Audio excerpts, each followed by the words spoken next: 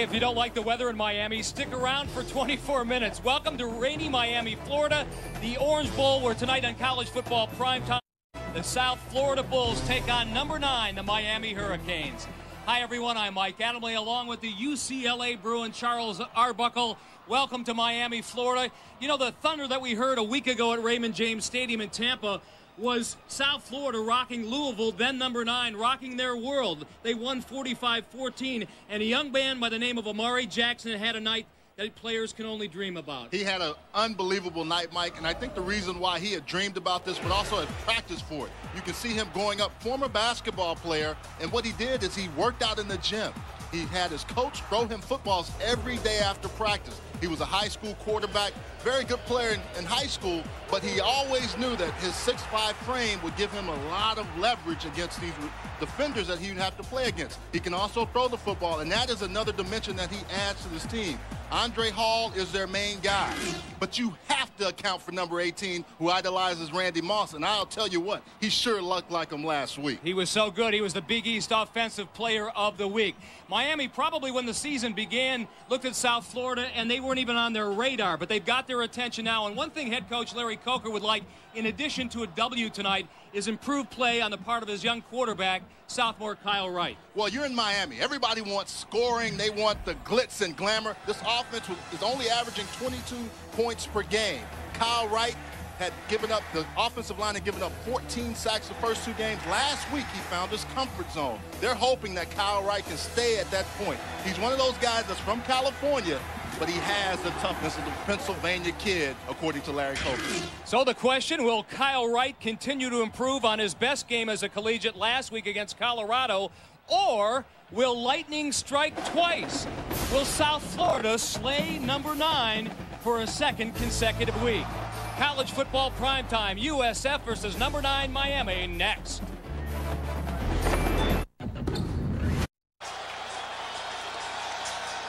Welcome back to the Orange Bowl. Number 9 Miami have won the toss. They will defer to the second half, so they will kick off. You're looking at Brian Monroe, who will kick off. The rain has stopped here. Chad Simpson is back deep for the South Florida Bulls, along with number 83. That being Jackie Chambers. And Simpson, of course, had that kickoff return, 94 yards for a touchdown, which changed the whole complexion. They'll probably kick it to Jackie Chambers, who played his Pee-wee football here at the Orange Bowl. He's very familiar with this turf.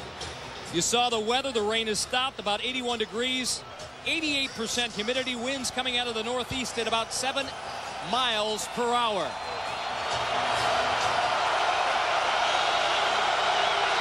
Monroe's kick is high, end over end. Chambers, you were right, takes it in one step deep in his own end zone, looks to the left, finds little or no running room, stopped at the 15-yard line. And that's where South Florida will begin their first possession of the game after that 15-yard return by Jackie Chambers. Mike, the biggest difference South Florida is going to see is the speed of Miami. They are fast, but Miami has the book on speed, and you know that that's what they want. That's why they want their defense on the field first, to show they can shut down South Florida. Quarterback Pat Julmis, 6'3", 220, a junior from Miramar, Florida. Did a great job last week managing the football game for his head coach, Jim Leavitt, engineering that 45-14 upset of Louisville. Julmis under pressure and finds his man wide open. It's Amari Jackson, but Amari drops the ball. And give Julmis some credit there for hanging tough against that Miami pressure. Up front, or the backs and receivers for South Florida, Andre Hall, the 1,000-yard running back from a year ago, along with Jackie Chambers, who returned the kick, S.J. Green, Amari Jackson, the man who just dropped the football, the tight end Derek Carter. Theodoric Watson, Frank Davis, John Miller, Chris Carruthers, and Mark Dial up front for the South Florida offensive line.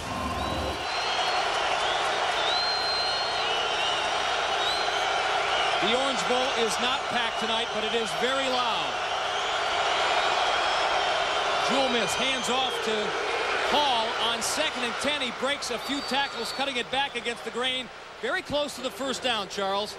Had a nice run, a chance to cut back against this Miami defense. Brian Pata, Barack Baraka Atkins, Ryan Harris, and Thomas Carroll up front for the Canes. The linebackers, perhaps the best part of this defense, Rocky McIntosh. Romeo Davis may not play tonight. John Beeson there on the outside. The secondary, Kelly Jennings, Brandon Merriweather, their best player, Kenny Phillips, and Devin Hester. 3rd down and 3. Julmus outside to Hall, and he got the first down. I like this drive so far for South Florida. Even though Amari Jackson drops the ball, it spreads the Miami defense out, and they can't use the speed that they like to have. And then you come back with the play like this. It's perfect against a team like Miami. You take them inside. You see how all the linebackers and everybody are inside? There's only one man. Andre Hall can get to that corner, and he can almost run over the man, which he does, Kelly Jennings. But that's what's a good offensive projection right there in that first drive. The Miami Hurricanes rank 116 among Division 1A schools in sacks, and one of the reasons is people take the short drops. They run the football if they can. They're not able to run the football that time. I think another thing that's happening against this Miami team is that their linebacking crew has not played to the level that they want them to play. Their front four are good and solid, but their linebackers have to really step up. And Leon Williams has to lead that charge, the middle linebacker who's taking the place of Romeo Davis tonight. Glenn Cook is also a substitute for Rocky, or he's playing on the opposite side of Rocky McIntosh, number 55. But the one problem with South Florida, they'll put you in a nickel package and you take out one of the linebackers. Hall is the lone setback along with a fullback this time. They give the ball to Andre again, and again he is stuffed by about 4 or 5 Miami Hurricanes. No, Miami wants to put them in a position where they have 3rd and long and they can really tee off on them. Most teams, like you said, Mike, they want to come off, and Larry Coker has mentioned this as well. They want to go 3 and 5 steps, 3 steps preferably. 5th season as head coach, and won a national championship in his very first year in 2001. 3rd and 8 for the Bulls. Julmus out of the shotgun, time to throw over the middle, overthrown, intercepted.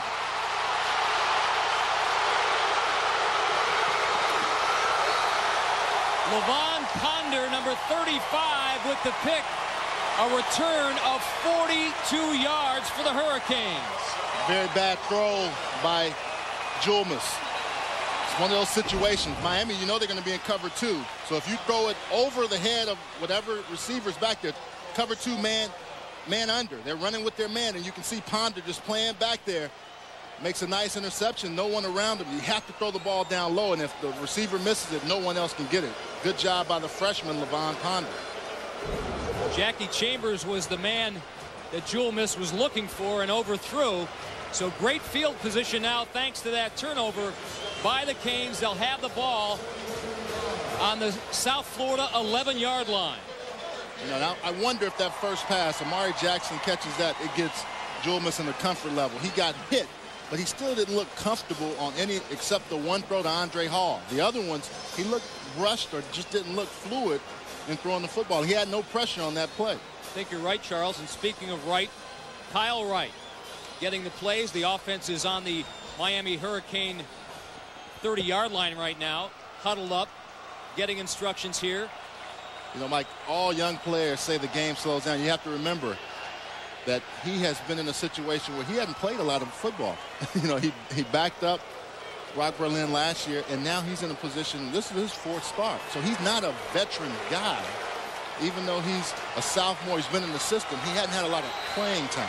Well, he's coming off his best start as a collegiate last week with 264 yards of pass offense against Colorado in a 23-3 win. And on first down, play action fake. And South Florida's not buying number 54, Patrick St. Louis. We saw this last week. Even though Kyle Wright has good ability and good speed, he's still, the defense is very quick for South Florida. Tyrone Moss, Quadron Hill, Sonoris Moss, Ryan Moore, Greg Olson. They're the backs and receivers for Miami. Up front, Eric Winston, Tyler McMeans, Anthony Wolfschlager, Tony Tella, and Rashad Butler. They do the dirty work of the trenches. 2nd and 15 now for Miami. And the Canes can't get the playoff movement on the part of the Miami offensive line. Number 64, Rashad Butler. Prior to snap, false start on the offense. Number 64, 5-yard penalty, remains second down. Gerald McGinn, tonight's referee. And Mike, that's the 15th sack on the year. Patrick St. Louis got that. Also, too, the problem with Miami. We'll talk about it in game. Defensively for South Florida, Simmons, Cray, Jones, and Royal up front. The backers are Nicholas Moffitt, who was the National Defensive Player of the Week, and Patrick St. Louis, the man who made that great play 2 plays ago. 2nd and 21. Wright had a man wide open. His tight end, his favorite receiver, Greg Olsen, number 82. You just can't blow chances like that. John Simmons blew that. The line left end actually looked like he was in coverage. They run a zone blitzing scheme, and if you go back as the end, you have to cover all the way. Greg Olsen is an outstanding tight end. He's going to run his route, and you see the blitz coming from your right side. Well, there's a vacated zone. You see 45 trying to run back. Also, Trey Williams. No one got back deep enough in order to cover Greg Olsen. That should have been 6. 3rd down and 21 now for Kyle Wright and company.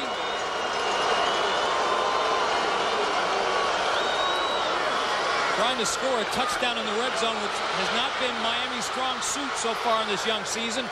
Wright flushed out of the pocket, runs himself. You talked about that athleticism. He has some. He really does. But 39 possessions now so far on the year, and only 9 red zone touchdowns. 38 possessions, excuse me, 39 now. Only 9 red zone visits. And they only have 3 touchdowns, 4 field goals, maybe add a 5th, and they've missed 2 field goals. So they really struggled not only getting the ball to the red zone, but once they get there, they don't do much with it. John Petty attempt to a 33-yarder. He's 6 of 8 this year. That one is up, and it is good. So Miami, thanks to the interception, is able to capitalize. Maybe not the touchdown, but they do get 3, and they lead here early on.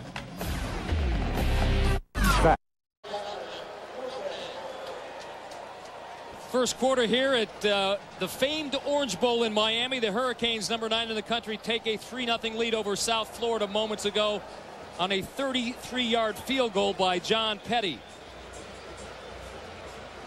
And so the Canes will kick again. And number 20,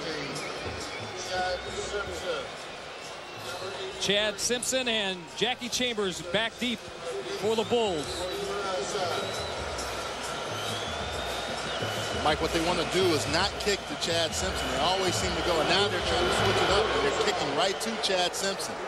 Good job by South Florida mixing that up. He's going to follow the block of Chambers, but again, that Miami special teams, just like their defensive unit, very, very quick as we return you to the studio. And Mike Hall. Off to a good start there, Mike. How about Notre Dame and Purdue? If you need a big play, you go to Super Samardzija. And that's what Brady Quinn does to Jeff with a great grab. Set up a run by Rashawn Powers, kneel in from 1. Purdue has just fumbled the ball on the 1. We'll update that in a bit. From Shillelagh to Adam Lee. Mike? Okay, thank you, Michael. Back here in Miami, the Hurricanes have taken a 3-0 lead over South Florida. Their head coach, Jim Leavitt, still probably on cloud 9 after last week's thrashing of number 9 Louisville, 45-14. The only coach South Florida has ever had. Andre Hall, loose. You see that low to the ground running style, his ability to break tackles. He's a special player, Charles. He really is, and he's a avid chess player. We'll talk about this all night, but he knows where to go, and I think that's what makes him so effective, his ability to get inside, and he gets small and then gets quick. It makes it tough to tackle a guy like that, but he also, the linemen love blocking for him because if they create a hole, Mike, they know he's in and out. From a pawn to a king, a gain of 14 for Andre Hall, the chess master. And better field position now for the Bulls and their quarterback, Pat Julness. Gibbons the Hall again. Nice run behind the blocking of John Miller and Chris Carruthers and Frank Miller up front. And the reason why that happens, Orion Harris, Baraka Atkins, Brian Pata, Thomas Carroll, they come up the field. They really rush hard, and that's not a problem. It's a one-gap scheme. You expect that. But South Florida knows if they zone block, just push a guy just a little bit. That creates some running room for Andre Hall, takes the ball out of Joma's hands. And basically takes those Miami defenders out of the play. Exactly.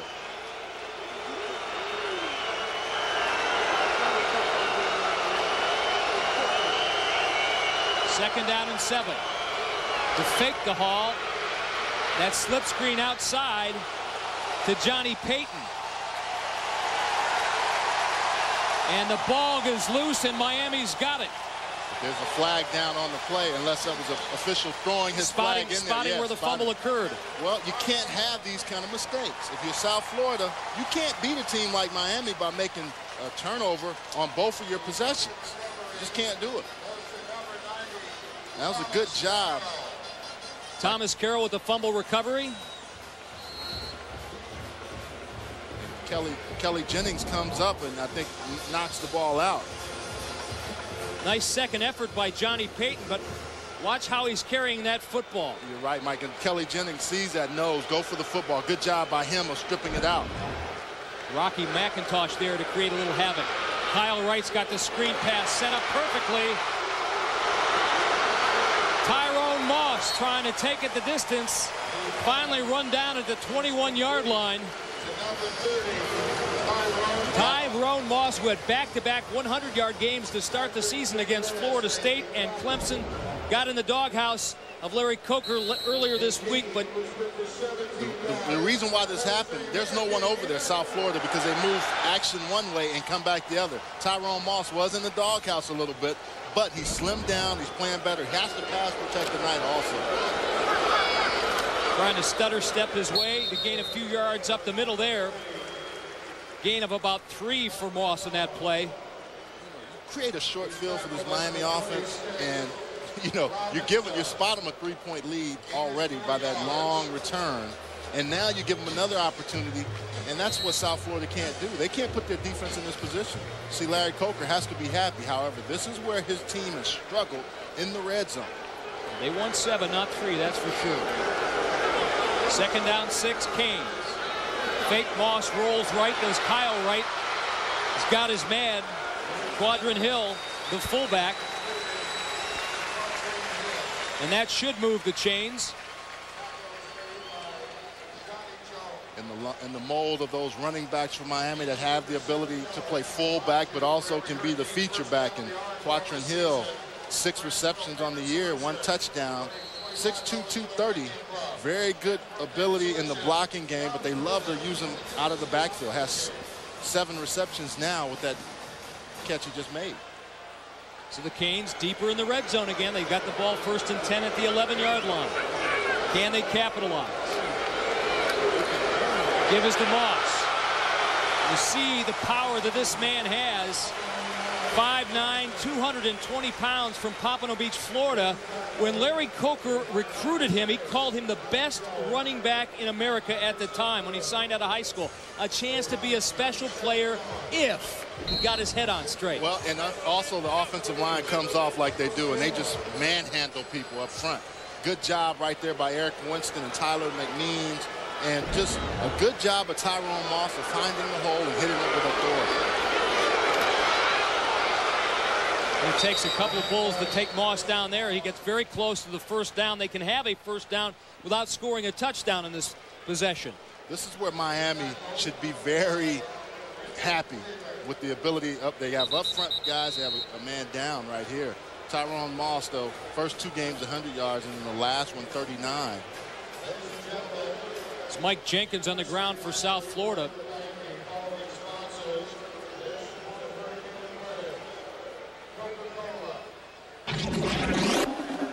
And this programming reminder, Thursday night quarterback Cleveland McCoy leads a high-scoring South Carolina State Bulldog offense against the Norfolk State Spartans in a MEAC battle. College football primetime Thursday on ESPNU at 7:30 Eastern. For more information, log on to ESPNU.com.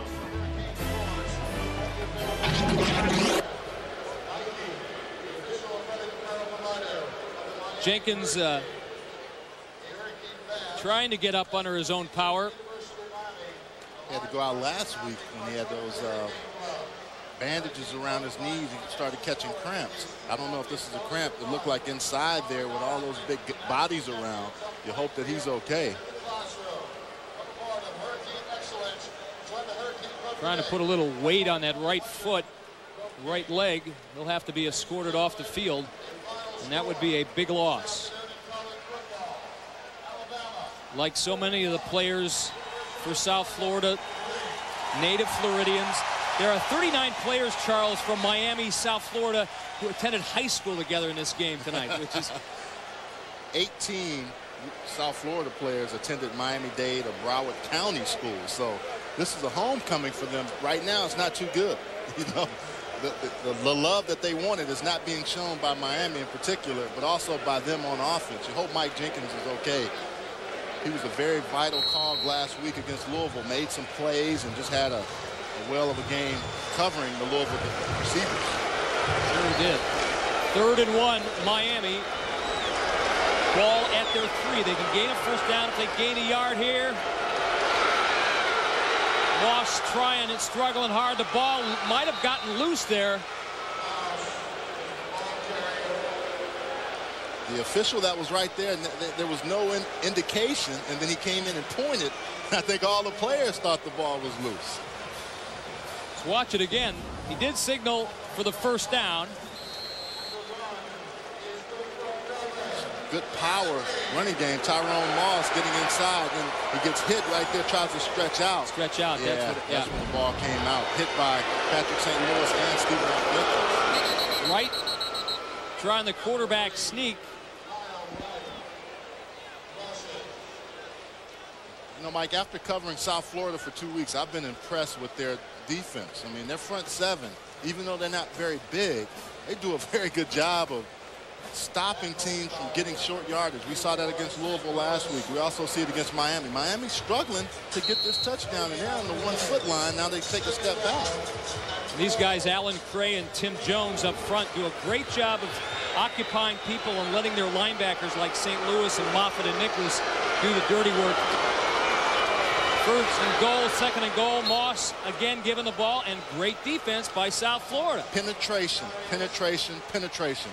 All of those gaps were covered by white jerseys. The orange jerseys, who usually mash people, didn't do it. Watch all these white jerseys get in the gap and just shoot them.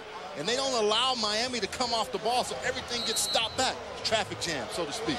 You know, you hate traffic jams. If you're a running back, you hate them even more because you want to get in the end zone. That's one of the co-defensive coordinators, Rick Kravitz, who did a masterful job along with Wally Burnham last week, devising a scheme to totally befuddle Louisville.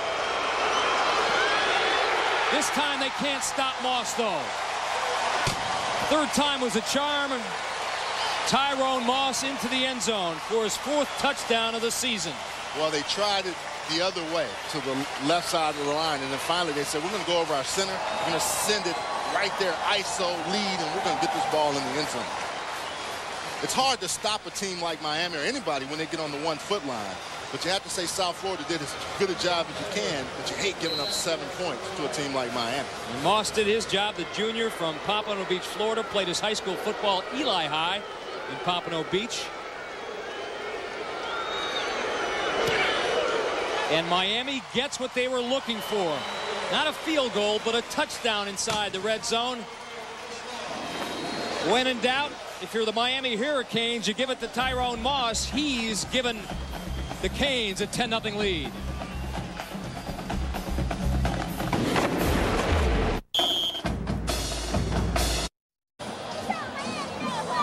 5:13 remaining here in the first quarter here, and number 9 Miami with a 10-0 lead over South Florida, courtesy of 2 turnovers, all 10 points.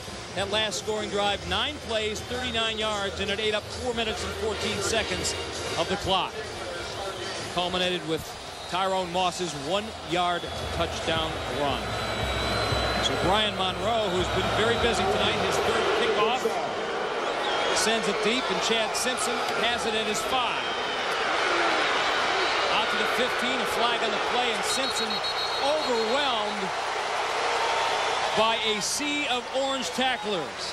Whenever you have a chance to put something on tape, everybody watches. And those Miami coaches have been telling all week, you better get down in your lanes and you better wreak some havoc when you get there.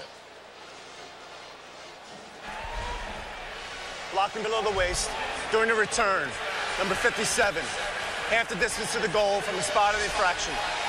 That's blocking because you're out of position. You try to stop a man the best way you can. You just can't do that on return games. 2 turnovers from South Florida. They've been the difference so far. The interception. And then the fumble. When you're playing a team like Miami, they're going to be opportunistic. They're going to make you make mistakes and then capitalize on them. If you're South Florida, you can't have the penalties that you're having. You cannot have the turnovers that you're having, because if you do, this crowd will get loud and these players will feed off of it. That last graphic, you can see why South Florida was 3-1 coming into this game. Pat Julmus, the South Florida quarterback, needs to remain calm.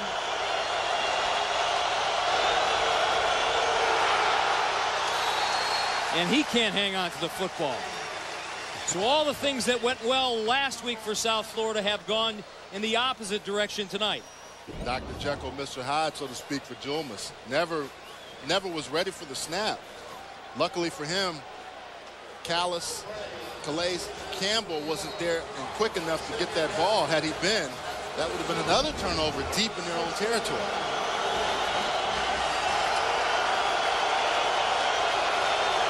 South Florida at their own 6-yard line. 2nd down and 15.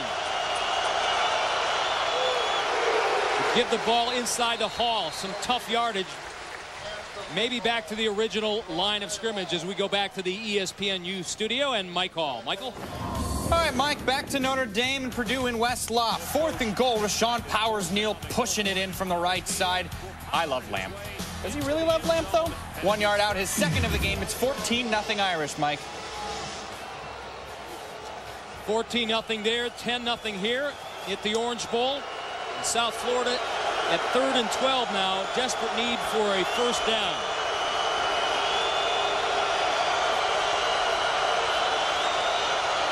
Julmus out of the shotgun in his own end zone and getting her pressured.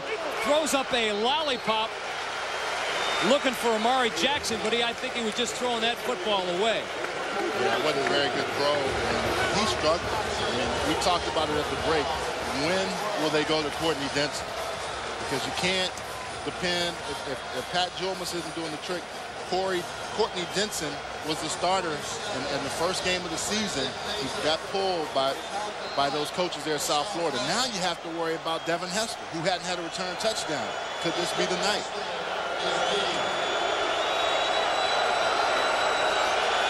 Devin Hester, one of the most dangerous return men in America in college football, standing at the South Florida 45-yard line, feels it at the 46. He's got some running room on the right side. Now he decides to change direction, and you can see why this man is so incredibly dangerous. Finally knocked out of bounds inside the 20-yard line. A 40-yard punt, a 30-yard return, but if you count up all the yardage and real estate, maybe about 60 yards in that return. Devin Hester thrilling the crowd here at the Orange Bowl. We'll be back with more first quarter action. 7 yards on punt returns tonight. He'll move past Frank Smith on the all-time list. And just like that, Tyrone Moss, touchdown. He hit that hole so quick, Mike. When he got to the hole, you knew it was going to be 6 because there was no one there to stop him. Tyrone Moss did an excellent job of running. Once again, up front, this offensive line is getting very comfortable with what they're supposed to be doing. And Jim Leavitt obviously does not like what he sees. Somehow he's got to stop the bleeding and turn things around here. 16th career rushing touchdown for Tyrone Moss. His second of the evening. That last one went for... Another look at the second Miami Hurricane touchdown of the evening by Tyrone Moss. Sudden change offense. I like what they do, and they just really slide them over. Make them... Fiasco. At halftime, they're shutting them out. 31-0, Mike. All right, thanks, Mike and Tom. Back here, it's been all Hurricanes so far, courtesy of a couple of University of South Florida turnovers. The Canes lead 17-0. Well, now they can pin their ears back and really get after Pat Julmus when he's in a passing situation. They have to rely on Andre Hall. A lot of time left in this game, right?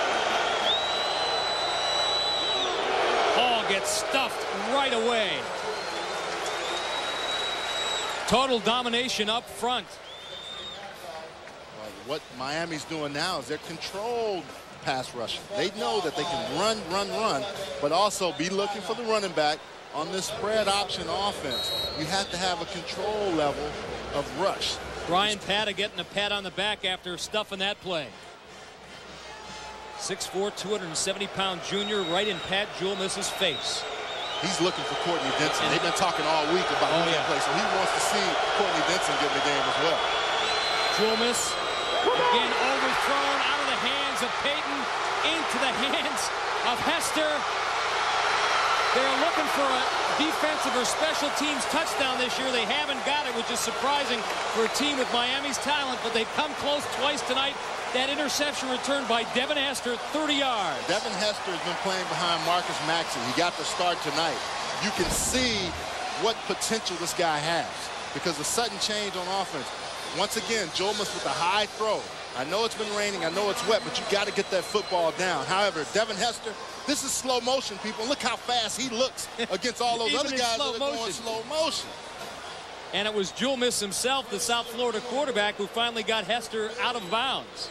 Hester just suddenly turns on the thinking of, I'm a defensive guy. No, now I'm offensive. And this is a dream come true for Larry Coker. Another possession inside the South Florida 10-yard line.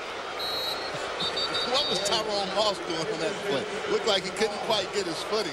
Broke a tackle, did a little wiggle, couldn't get his momentum going again. It may be a little bit slippery out there. About 3 minutes before the kickoff, there was a huge rain squall that blew through the stadium. They do have what they call prescription athletic turf here and a wonderful pump system that drains the field well. It's one of the best college football fields in America.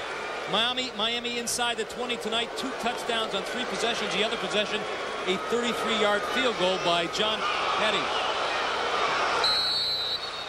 And South Florida thinks they have the football, and they do. So finally a break for the Bulls. Well, it's consistent rain here, and Kyle Wright looked like he pulled out a little early. That's a huge turn of events for South Florida if they can take advantage of this. Tim Jones with the recovery. Kyle Wright's going to pull out early. And the ball never gets up to him, really. The center, Walschlager, never gets the ball up to him. He can't even see it. He tries to go back underneath and get it. Watch, the ball doesn't even get up, never gets off the ground. So it gets kicked right there by Andrew Bain, and that is why Tim Jones is able to recover.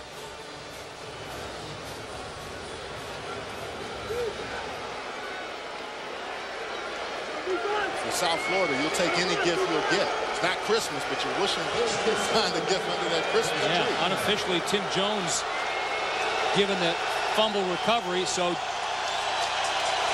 Courtney Denson in the game now at quarterback. You called it, Charles. Andre Hall is set back. And confusion on the part of the Bulls offense. Now, last week, every time they called a timeout in the first half, this flag was thrown. Somehow I get the feeling that that's not going to happen tonight. Things that make you go, well,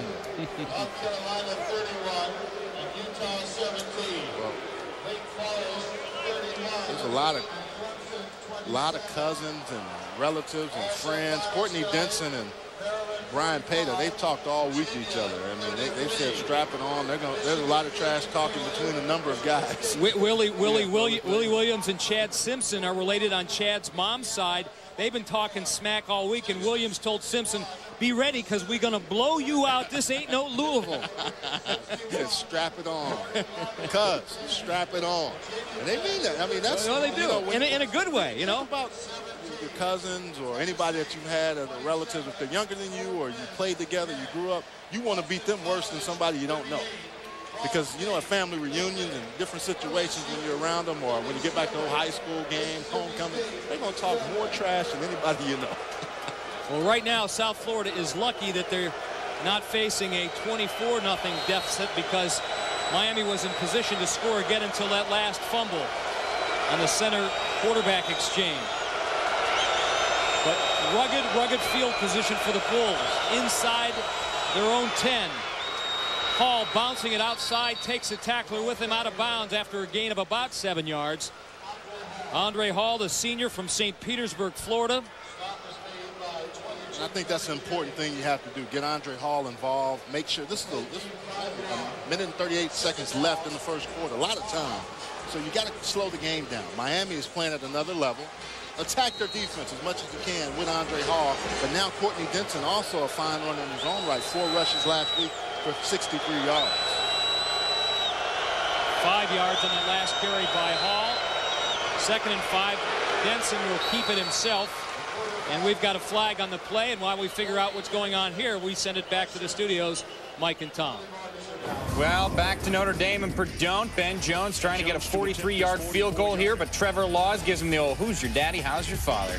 Blocks it, so the Irish are stuck with a 14-point lead. Purdue can't quite get on the board. Still being shut out, about 9 minutes and a little bit of change left in West Loftus, Mike. All right, thanks, Mike. Back here at the Orange Bowl. South Florida upset winners a week ago over Louisville. Just can't seem to get started. They've changed quarterbacks already. Courtney Denson on the offense, number 83. Half the distance to the goal. Replay, 2nd down.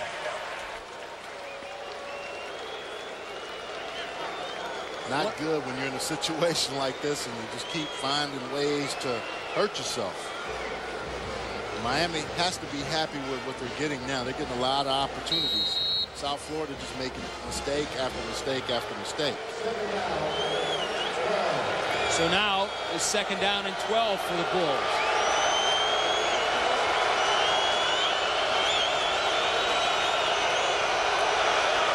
Hall, who is standing in his own end zone, takes it off across the 10.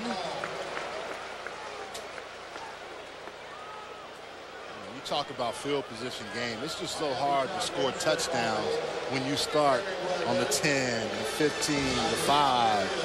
I don't care what kind of offensive firepower you have. You can't. Your playbook shrinks so much when you're backed up in your opponent's end zone or your end zone. Especially when you're facing a team like Miami that thrives on this kind of stuff. Miami player has suddenly taken a knee in their secondary. Levon Ponder, who had the interception earlier tonight. And the players were going to the official, and the official told him, you got to call a timeout, because he lined up and was ready to play, and then he just went down.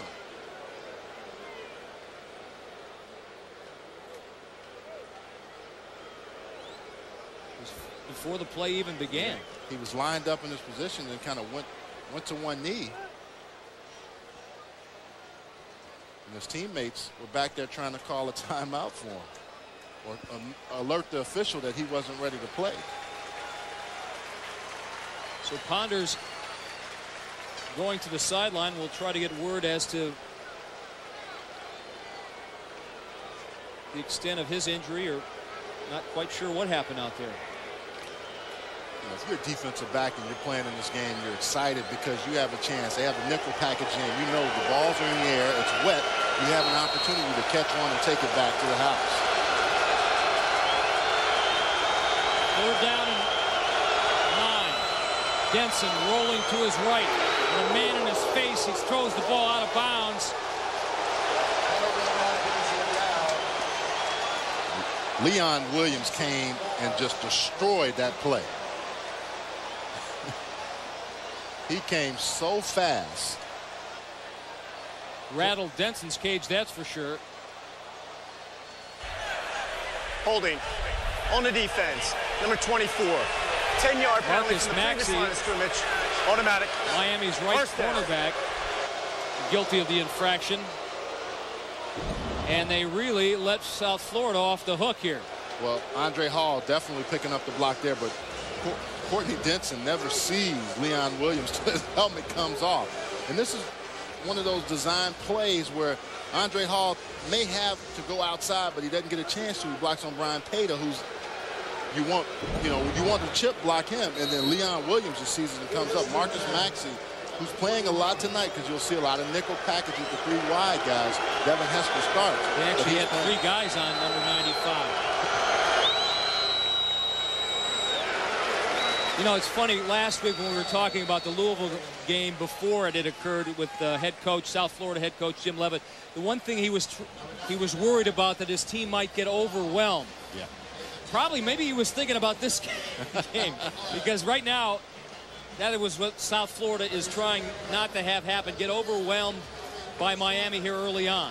Well, Mike, you know as well as I do, this is a tough place to play, and the quarter ends there. And this is just an area where you have to come and you cannot have mistakes against Miami. South Florida has made 2 turnovers that have resulted in Miami Hurricane touchdowns tonight, and as a result, they lead 17-0 here at the Orange Bowl. South Florida is going to try to reverse the trend when the second quarter begins after this.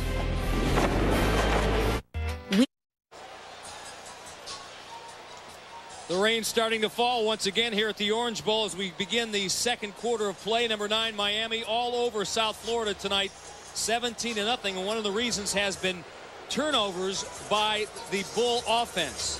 3 turnovers resulting in 17 points and 3 and outs. They've had 3 of those. So their offense hasn't been able to do anything tonight.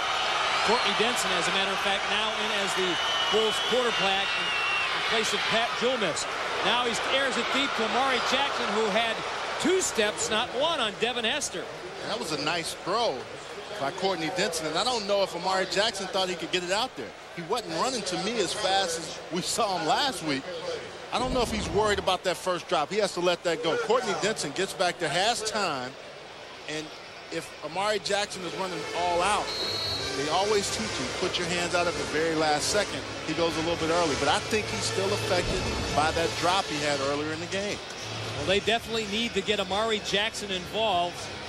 That's only the second time they've thrown to him. The first one, he dropped the ball, he was wide open. That time, I don't know, like you said, he may have pulled up for some reason.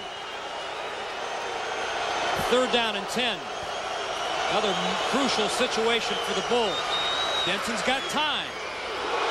And nobody can seem to hang on to the football, although credit number 19, Brandon Merriweather, with the big hit. Brandon Merriweather's a hit. Last against Clemson, he hit the tight end so hard that he needed surgery to remove his spleen. He doesn't do it dirty. He's not malicious. He just comes up and hits you. This dig route, you know you're going to get hit. And Johnny Payton earlier with the fumble has a chance. Now that's just a good clean shot. You might as well catch the football because you're going to get hit anyway.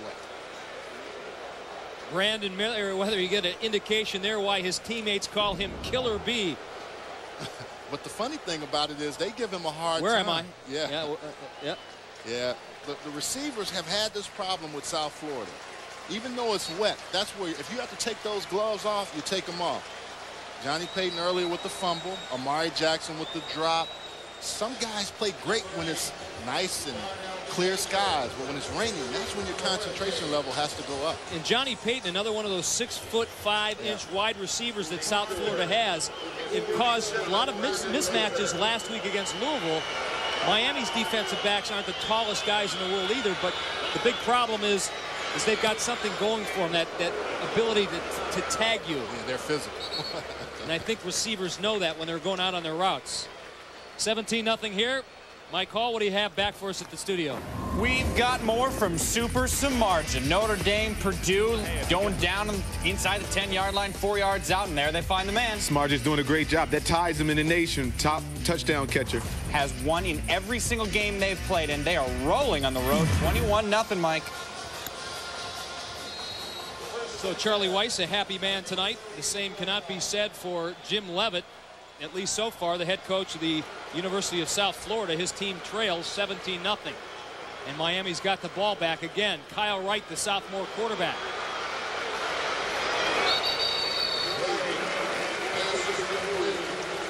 Darnell Jenkins. You know, Kyle Wright talks about his receivers, and the one thing he says about Darnell Jenkins, he's just a scrappy playmaker. He said you match him up against Ryan Moore, Tenorius Moss, excuse me, He says, this guy is just one of those guys that likes to make plays, and he just does it for you.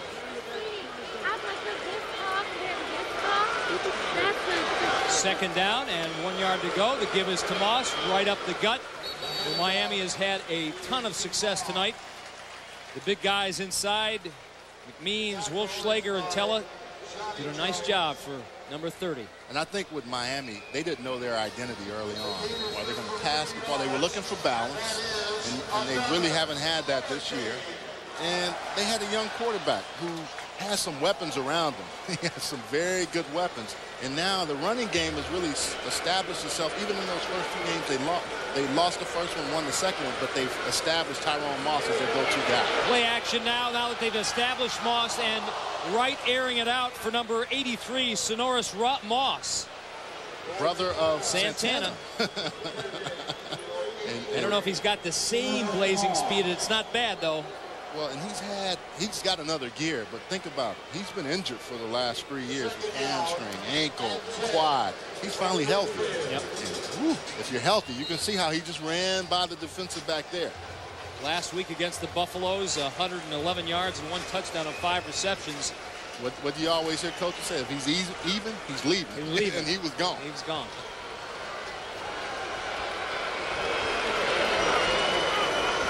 Give us the Moss again. He's got running room. He breaks 2 tackles, and he's not going to be caught until he's down to the South Florida 35-yard line. Number 32, Carlton Williams, finally brings him down. Well, he's going to get another 100-yard game if he keeps running like this and this offensive line comes off the ball like this. This is what you want to see. Even in the game of draw play. That's a draw play, and there's still no penetration because you got a tired defensive line and you have a very strong, powerful offensive line. Usually on a draw play, you see some jerseys of the other team coming across. You didn't see it on that play. Right, play action on first down again. That time threw it into coverage. Number 54, Patrick St. Louis, breaking up that play intended for James Bryant, the backup fullback. Clearly, South Florida, you can see those guys now starting to be a little tired. Patrick St. Louis, they've been on the field a whole lot, this defense has. You know, we watched them last week, and it was just an amazing, amazing effort on the part of all the South Florida players, especially the guys on defense. And I was wondering earlier, Charles, about whether or not they left a lot of their game on the field last week against Louisville at Raymond James Stadium.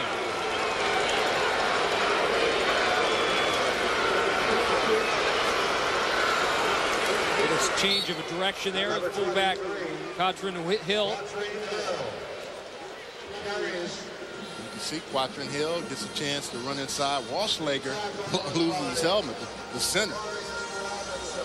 This is the offensive line that hadn't played a lot together, and that's why they gave up those 14 sacks in the first 2 games.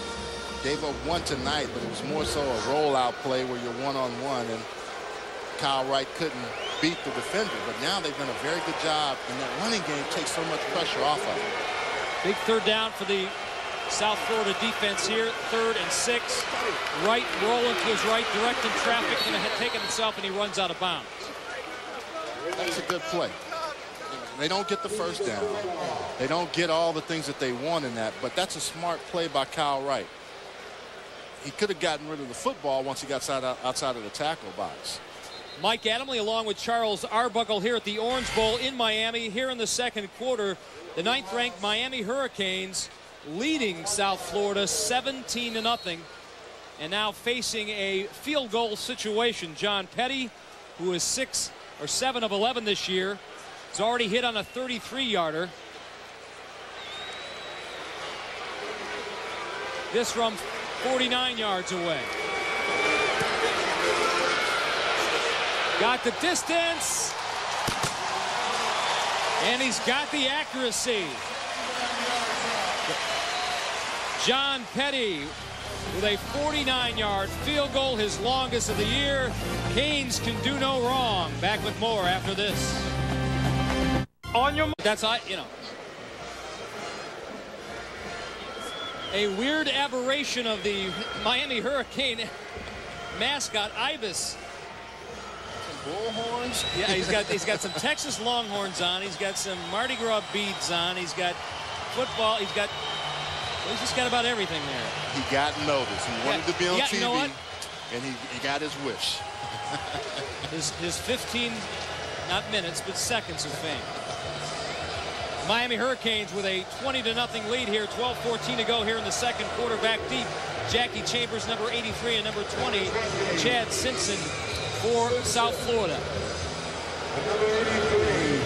Miami has played in all phases of the game, and you got to wonder, the only way you can really always change the momentum of the game is either a turnover where you take it the other way, or in the return game. This Miami return unit, special teams unit, has done an outstanding job of running down in their lanes. You know, it's one thing to create turnovers, and it's quite another to be able to capitalize on them, and that is what Miami has been able to do tonight. Probably the best starting position for South Florida. Bruce Mompriere there with the return.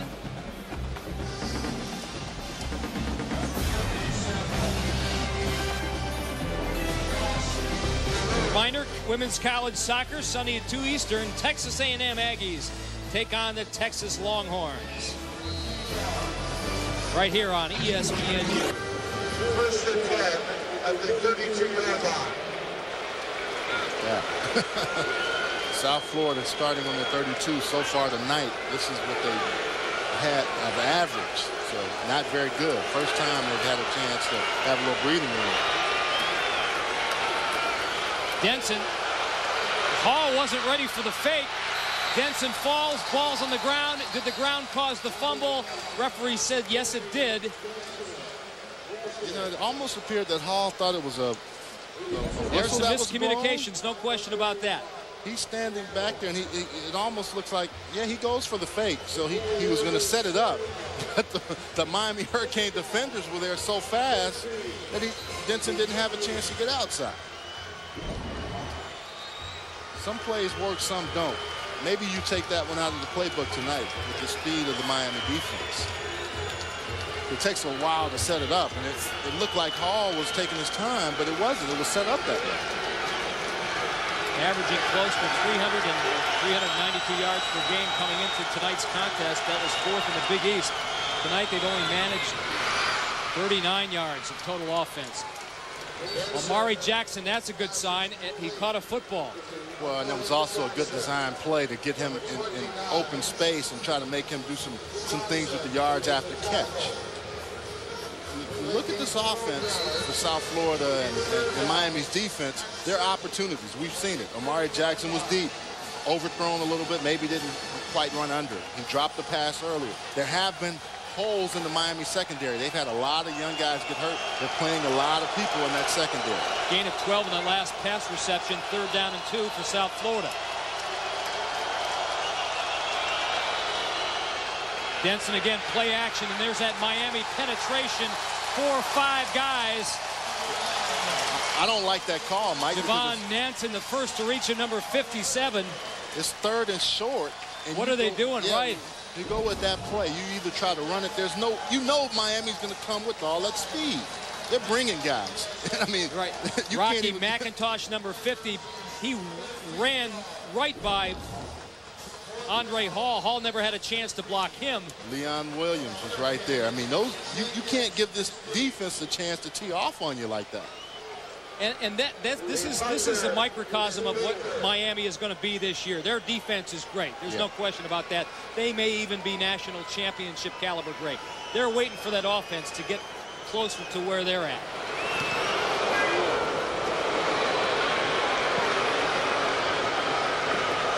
Marcus Edwards with the punt. It rolls inside the South Florida 20-yard line.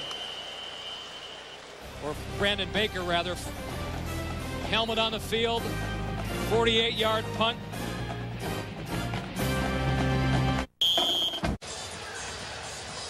A night for rain slickers and ponchos here in damp South Florida. Miami, Florida, where the number 9 Hurricanes lead the University of South Florida 9-0 here. It has been all Canes tonight so far, but tonight, field position has been their ally, but this is the first time they have started deep in their own territory, at their own 9.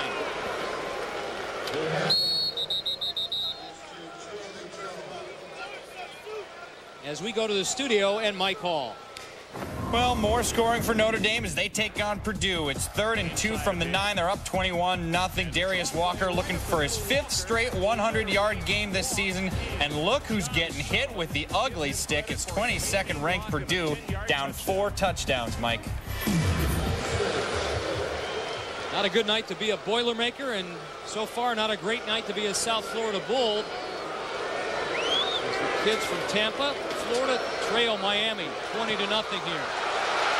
James Bryant breaks a tackle down the left sideline, and he's finally knocked out of bounds by Mike Jenkins, number 4, who's back in the football game. You know, this is not about just Tyrone Moss. They've got about 4 or 5 running backs who can bring it. Well, and that's why you have Hill, James Bryant, this man number 45. And that's why you have to play well here, because if not, someone will take your place. James Bryant getting an opportunity, 6'3", 240.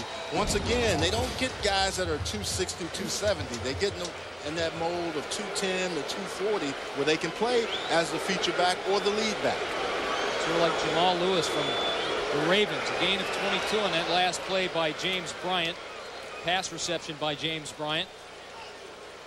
Wright going to the airwaves again, this time for Tarnell Jenkins. Pat St. Louis, you know, on the tackle. South Florida, Mike, has talked about wanting to get into that upper echelon of schools. You have a chance to come down here in one of the toughest places to play. And you want to be one of the big 3 or the big 4, what you would call it. You got to play better than this. And Miami's showing you how you can get to that next level.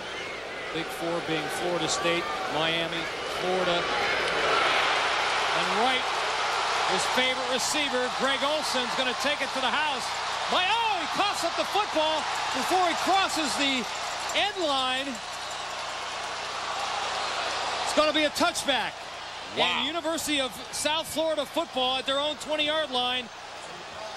Greg Olson can't believe what he's just done. Great play, great catch, but bad holding of the football. All he's got to show for it is that piece of turf that's stuck between his helmet and his face mask. Out of the Allen zone, touchback, 1st and 10, South Florida. Greg Olson had a second shot at it. He's running down the field, and this is just a nice catch and throw right in the middle, a little out route, and he turns it back in. Those defenders are going to come over the top. This kid's got some speed, too. He's running away from defenders. Mike Jenkins goes in and just does what he can do. Strips the ball from behind, so it wasn't a faux pas on Olson's part. No, Mike Watch Jenkins, good hustle, gets it out. Left arm, bang, right there. Good job by Mike Jenkins. Now, Greg Olson has another chance to recover it. If he recovers it there, it's a touchdown. Goes out of bounds, it's a touchback. Wow. Andre Hall trying to bounce it outside, and against this speedy Hurricane defense, that's ill-advised, to say the least. Now, Greg Olson may go and tell some of the receivers, now I can run, guys, because he was moving down the field. Mike Jenkins just a little bit faster. Brandon Merriweather, the man on that tackle, had 14 last week against Colorado. 2 turnovers, the Miami Hurricanes on their last 3 drives, so they're taking a page out of South Florida's book. They've been sporadic, their offense. The defense has played pretty consistent. Denson still in the game at quarterback for South Florida as he swings it out to Hall, who bobbles it momentarily, then hangs on, and then is forced out of bounds. Well, Miami's clearly given South Florida an opportunity, and that was just great hustle by Mike Jenkins. Let's not get it wrong. Greg Olson did everything right except hold on to the football for the last 5 yards into the end zone. But if you're South Florida, you have to have sudden change. You need to get the offense going, because if not, you settle into a pattern. Miami will put you in 3rd and long, and that's where they've really been able to tee off on the South Florida offense. Well, here they are again, 3rd and 7.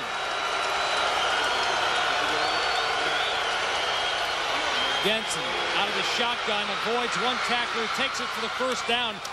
Number 81, Calais Campbell, nearly took Courtney's head off. Wasn't under control, however, and ran right by him. That's the dimension that he brings to you. You can't account for the quarterback. Leon Williams is playing in that middle area, and once he vacates that area, Courtney Denson sees it and knows that all the rushers are there. Everybody's turning and running with the receiver. I'm unaccounted for. And that actually helped number 74, Chris Carruthers, with his block. Yes. Gain of 11 for Courtney Denson. More importantly, a big first down for South Florida. Rocky Ponton now in the game. He gains about 3 yards on that play as we head back to our ESPNU studios. Mike? Here at Tom Luganville, Calanzona. It's up 14-0 are the Bears when Joe Ayoub was running like a madman, and then eventually, oh, snap to Robert Jordan. This guy's improving, Tom. He has. I tell you what, he's making some plays with his legs and then launches one here for the TD. Look at that throw and the catch by Jordan. Cal leads 21-0, Mike and Charles. Courtney Denson has been forced to run like a madman from time to time here because of the ferocious Miami Hurricane pressure that they have been putting on him right here. 2nd down and 6 yards to go for South Florida here. 5:41 remaining in the 2nd quarter. Simpson now with the ball. Has to reverse his field. You just can't get away from these guys. You can run, but you can't hide. Baraka Atkins, number 98, on the stop there. But this is one of the drives, Mike, where they've done more than I've seen them do tonight. And Courtney Denson may be the featured weapon. Chad Simpson doesn't get a lot of time to play in the running back position. They want to see his speed, and if he gets outside, you know he can run. 4.3 40 kind of guy. But you're right. If you run one way and you try to cut back, it's awful difficult against this Miami defense. No backs for South Florida on 3rd and 6. Ricky Ponton in the slot. He's a running back to the bottom of your screen. Denson's going for him. And now it's up to Ponton to get the first down. He's close, but I think just short. That's going to be awful close where the official ran in. They're going to have to bring the chains over to take a look at that. That's a good play, though. Very good play. See, those are the kind of plays that get your rhythm. Courtney Denson is feeling more comfortable. They don't even have to bring the chains out for it. The other thing it's also doing, Charles, is South Florida's defense, which has been on the field all night long tonight, is getting well-earned rest. Again, they go to that lone setback. It's Ponton. And he gives him a little more quickness back there than Andre Hall. And you have Chris Carruthers that comes around and kind of a one-man kind of sweep. You have that guard sweep where you're almost going off tackle, or OG, so to speak, and he comes around, and that allows Ricky Ponton to find the off-tackle play with one guy in front of him. They don't have a fullback, so they have to have someone to come around. And now they're picking up yards. That's a 5-yard gain. Miami's defenders on the front line, they're holding their hips. Hands on their hips, sign of, hey, we're a little bit tired here, a little winded. Ponton stays in the game, and Hall returns to tailback. And he tries the right side of that Miami defensive line. His right side, Miami's defense's left side. Number 98, Baraka Atkins. There again, and Orion Harris as well to stuff things up for no gain. Actually, a loss of 1. It'll be 3rd and 6. Orion Harris played hurt last year, had shoulder problems, has a brother that plays for the San Francisco 49ers as an offensive tackle, Kwame. So comes from a very athletic family, Newark, Delaware. Another big 3rd down situation for the Bulls. 3:12 remaining here in the first half, and I don't think Courtney Denson got the playoff in time. Every time South Florida has had a chance to do something, they've hurt themselves. Prior to snap, false start on the offense. Number 68, 5-yard penalty, remains 3rd down. Frank Miller getting a little anxious before the play. Frank Davis, you move a little quick. And actually, he just moved a lot quicker. 3rd down and 11 now.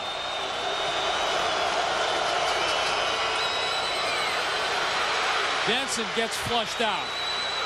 Orion Harris trying to chase him down, and Denson may have picked up enough for the first down. That's a dimension that Pat Julmus does not give South Florida that Courtney Denson has. Now, where the officials are marking it, he ran out of bounds right before he got to the first down mark. This is an excellent job by Denson, who went to Auburn as a cornerback, played quarterback in high school, and this is what he can do for you. Now, he should have gone up another step.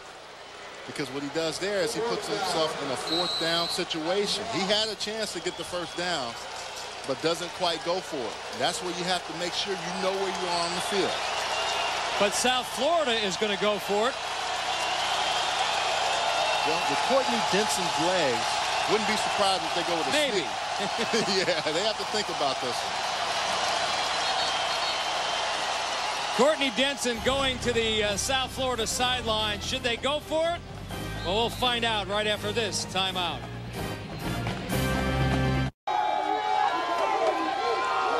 .248 remaining to go here, and ESPNU Miami 20-0 over South Florida as we go to Mike Hall to tell us what's up at halftime. Michael? Guys, a little bit of an update for you. Alan Webb rolling out here in Kansas State and Oklahoma. KSU's down 26 points. Jordy Nelson, 73 yards for the score. Been coming up at They've halftime. decided to go Plenty more. for it. We'll get to South that in a Florida's bit. got it. Andre Hall, huge decision by Coach Jim Leavitt.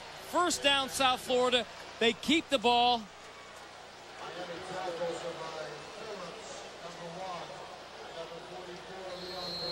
And Hall, his biggest carry of the night. Just good power blocking inside. And Andre Hall, once again, showing the versatility. Now, it's Leon Williams that has to make that play. He's not able to because of the wash of linemen and everything pushing it back. And I believe this is the first time that South Florida's had the ball in Miami territory. Ball overthrown, another pick. Brandon Merriweather's got it. A return of 20 yards. And so Courtney Denson not immune from the interception bug. He was looking for Jesse Hester, number 87. Well, they force you into a position to make you think you have an open field. Two deep man under. Never saw it. 2 deep man under, and if you don't throw the ball perfectly in that 2 deep scheme, first off, you're going to have those half safeties back there, and Brandon Merriweather just waiting. There's a seam route. He throws it behind Hester, and right behind him is Brandon Merriweather for the interception. So another critical turnover forced by the Miami Hurricanes, committed by South Florida. Kyle Wright going to work immediately to see if they can put some points on the board before halftime. Charlie Jones, a reserve running back, on that last reception. Kyle Wright was running for his life. Didn't have a chance to settle up and gets the ball off to Charlie Jones. I love the stable of backs that Miami has. Charlie Jones, James Bryant, Quadrin Hill, Darren Thomas. Of course, the main man, Tyrone Moss, who has not played for the last couple of series. Darnell Jenkins catches that last pass by Kyle Wright, steps out of bounds with 1:35 remaining here before halftime. I think what it allows Miami to do in situations like this, get the young guys a chance to come in and play, get some game experience.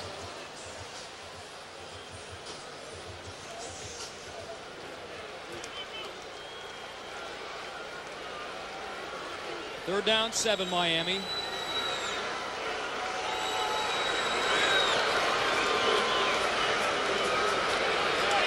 Jones going to his tight end, Greg Olson. He's got the first down, keeping the drive alive. 1:29 remaining.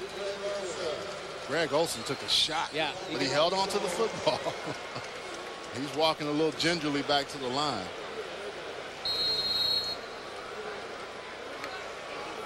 Now, if you come to Miami, you just have to know you're going to have to compete because they have so many weapons.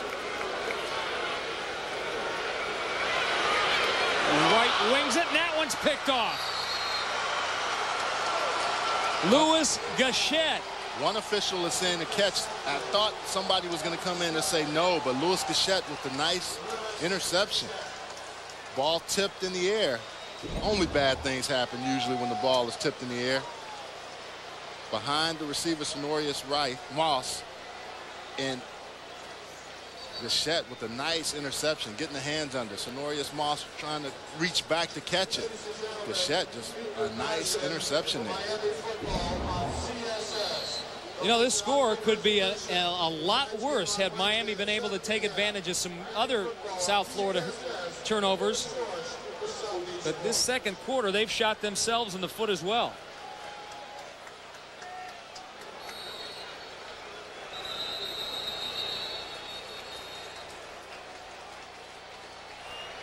Timeout, Miami. First charge, timeout of the half.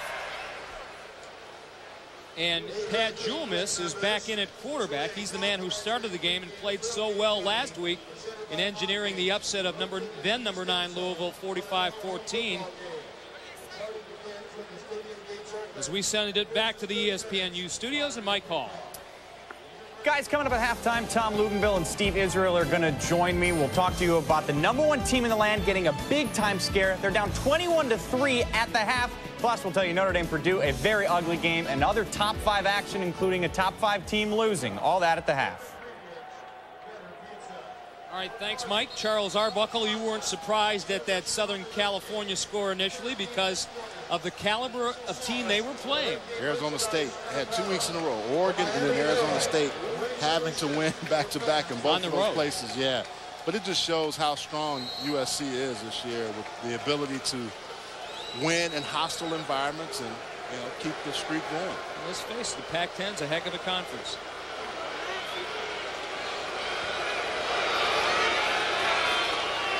Julmis on the quarterback draw. Number 3. Not much working here for South Florida. Flag on the play. A little post-party celebration. Dead ball. Personal foul on the defense. Number 98. 15-yard penalty. First down. There's a lot of college football fans that say, that's so Miami. They win, and they have some kids that can really play. And it's not, the thing that Miami is known for, but they have some great ability. And I think Larry Coker keeps it in check, but he also wants his players to play with emotion. Right. Well, Brandon Merriweather's a perfect case in point. He said, this guy brings us so much emotion. He has fun out there. I want my players to have fun when they're playing because that's really what the game is all about. Julmis, again, flush from the pocket. By the time he throws the football, Ricky Ponton is about 10 yards behind the line of scrimmage. It's a completion, but it goes for negative yardage. Almost all 11 defenders were able to get a hand on Ricky Ponton.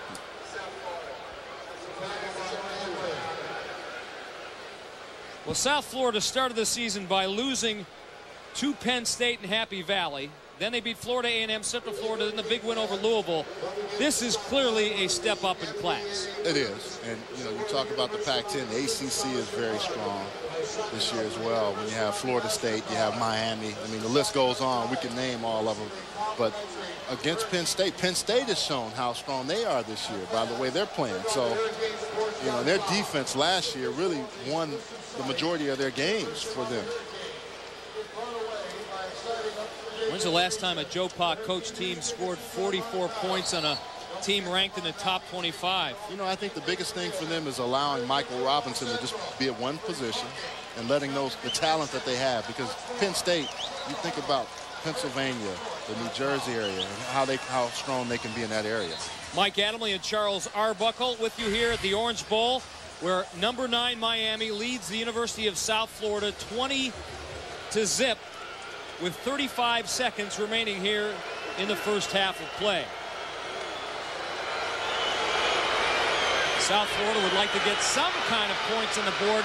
It's not going to happen with the likes of this Miami defense. Kareem Brown, number 99. He's a backup. Well, they play about 8, 9 deep on that defensive line. And they all want to rush and get the passer. Kareem Brown, 1 fumble recovery on the year. Sack for him there. Well, they like this. They've not had a lot of sacks, and they said, hey, listen, the kind of defense we play forces other teams to throw the ball short, 3-step drops. We're not going to get a lot of chance. They're loving it right now. Julmis has got a strong arm. He's throwing it. This is going to be like a punt because there's another interception.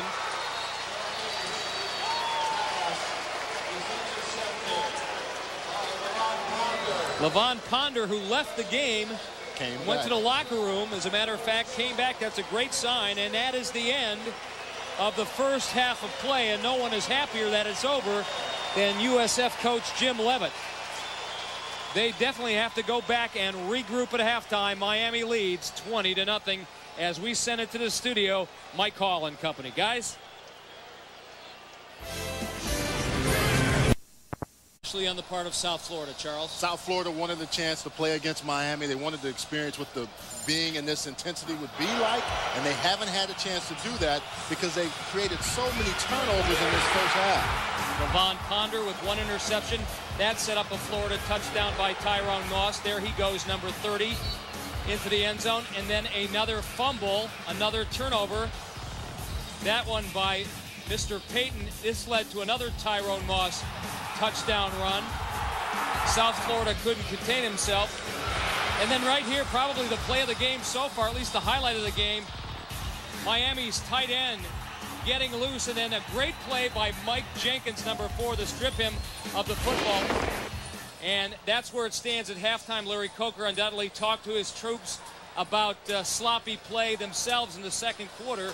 Jim Leavitt probably happy his guys are still in the ball game right now, although they'll have to kick off to the Hurricanes to start the third quarter. And you don't want to kick to number 4 if you can help it. Devin Hester, all kind of returnability, puts you in a bad spot. He's back there along with number 8, Darnell Jenkins. Kyle Bronson deep into the Florida end zone. Jenkins takes it. He'll take a knee, and the Canes will go back to work at their own 20-yard line.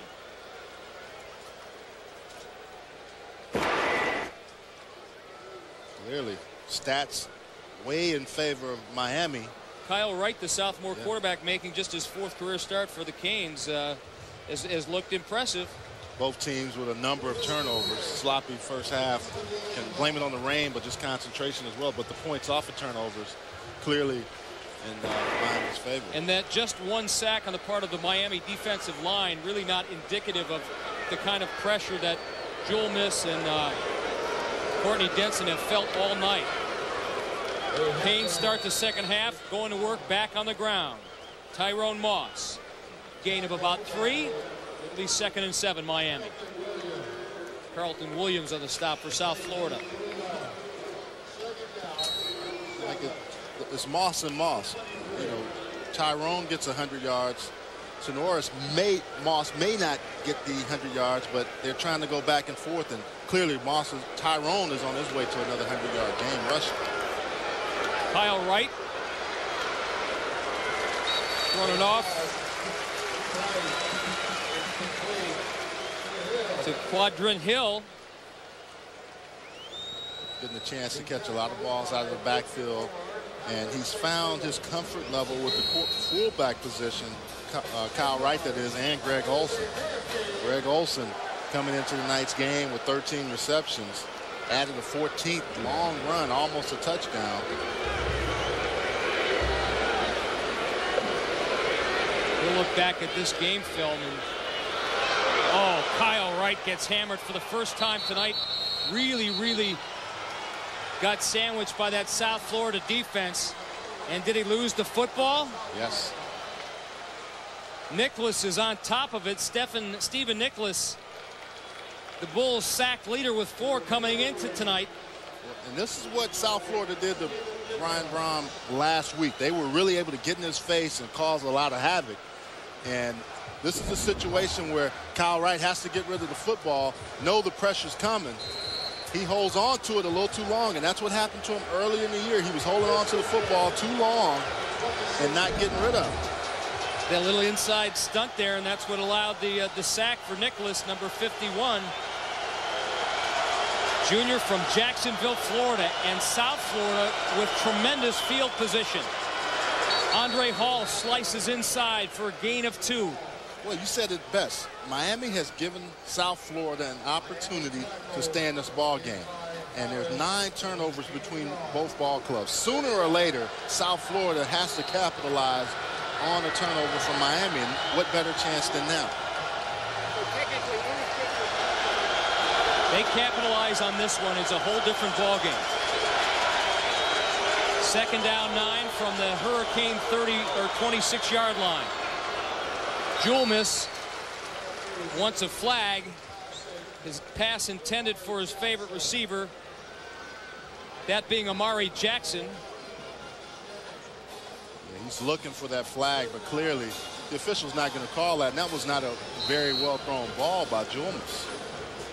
Hadn't looked comfortable tonight, Mike. He just hadn't. Sure hasn't. Last week, we commended him on his game management skills, how he ran the game last week. Had one bad throw last week. This week, there's been a lot of them. Jackie Chambers in motion left. He's in the slot now. Julmus looking his direction. Looking for Amari Jackson, who broke off his pattern. Pat was lucky that was not another interception. Everything that he's thrown has been way too high. It's been high, and every time that happens, the ball just seems to go through the receiver's hands. Now they may have a chance to get some points on the board. This is what they needed. South Florida. Miami very well known for their blocking ability of both punts and field goals. It's a 42-yard attempt by Kyle Bronson, and it is no good. Devin Hester made him miss that kick. Hester gets in there so quick, he doesn't block it, but he messes with your timing if you're a kicker. Bronson, normally reliable, 3 of 4 this year, is long 47, but he misconnected there, and so the Bulls miss out on a golden opportunity here in Miami. Miami Hurricane mascot Sebastian getting jiggy with it. Why not? Number 9 Miami, and leads South Florida 20-0. Points off turnovers tonight for Bulls. You can't say they haven't had their chances. 4 takeaways, but they have nothing to show for it. Jim Leavitt's defense back on the field again. Flag on the play. His right hand's off to the man who has been their bread and butter guy on the ground tonight, Tyrone Moss. Prior to snap, false start on the offense. Number 61, 5-yard penalty, remains first down. If you're the offensive coordinator, Dan Warner, you have to be upset with how your team has played, not only turning the football over, but also the penalties that are involved. You know, you're looking for an identity, and this offense still isn't quite where the folks at Miami want them to be. Tony Tell, the senior out of Houston, Texas. A lot of people believe that he's a next-level player. Wright going upstairs. And Darnell Jenkins can't hold on to the ball, but that's something that we know that Mike Hall can do. Michael? Well, you know it, Mike. And really the question here isn't if Jeff Samardzija's good. It's when will he start taking over the world. Notre Dame and Purdue, it's already 28-7. They call this guy the Maverick. Look at this move. Talk to me, Goose. It's 35-7. Samardzija leads the nation in touchdown catches, Mike. No question about it. He is a special player. A lot of great catches today in those Purdue highlights. 35-7, I would have never thought that. 20-0 here in Miami. Wright throwing the ball underneath his intended receiver, Sonoris Moss, and he can't hang on. Michael Jenkins on the coverage. Nice bit of defensive work by him, along with number 6, Johnny Jones. Moss comes back for the football and tries to get it, but Jones is just there to knock it out. Does a very good job. They want to get the ball to Moss as much as possible. You know, S. Moss was around here for a long time in Santana. Now his younger brother, who they think has a lot of ability. And they want to see it exposed this senior year, since he's had some injury problems throughout his career, but now he's completely healthy. 3rd and 15 Miami. Right out of the shotgun. Intermediate range pass. And it looks like he's got the first down. He's on the South Florida sidelines. They're saying no way. Lance Leggett just reaches up and tries to grab it, and he makes the catch, but he's out of bounds. I mean, that was an outstanding grab, but that foot comes out of bounds right there. Kyle Wright's throwing motion. He gets it out there in a hurry, but looks like he's got to really wind up to do that. Well, I'm surprised. I'm glad Lance Leggett was okay, because the way he went down, very awkward. So the Bulls defense forces the Miami to punt. Jackie Chambers feels it at his own 38. But the Miami special teams, as they have all night long, have surrounded everybody. A 42-yard punt and a 5-yard return. Thursday night, quarterback Cleveland McCoy leads a high-scoring South Carolina State Bulldog offense against the Norfolk State Spartans in a MEAC battle. College football primetime Thursday on ESPNU at 7:30 Eastern. For more information, log on to ESPNU.com. At quarterback age, Kyle Wright is still a baby. Still hadn't learned how to walk. And then you look at Pat Julmus, who hasn't played to his capability tonight as well. South Florida desperate to make something happen offensively. They swing it out to Hall, and that picks up about 4 yards before he's knocked out of bounds.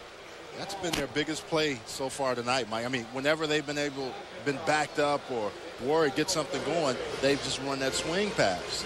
First 4 games, they average close to 400 yards per game on total yards. Tonight, just 16. And those 5 turnovers certainly haven't helped. They're still not out of the ballgame. You know, Miami's allowing them to stay in, and if they can find some kind of offense, they can be right back in this ballgame.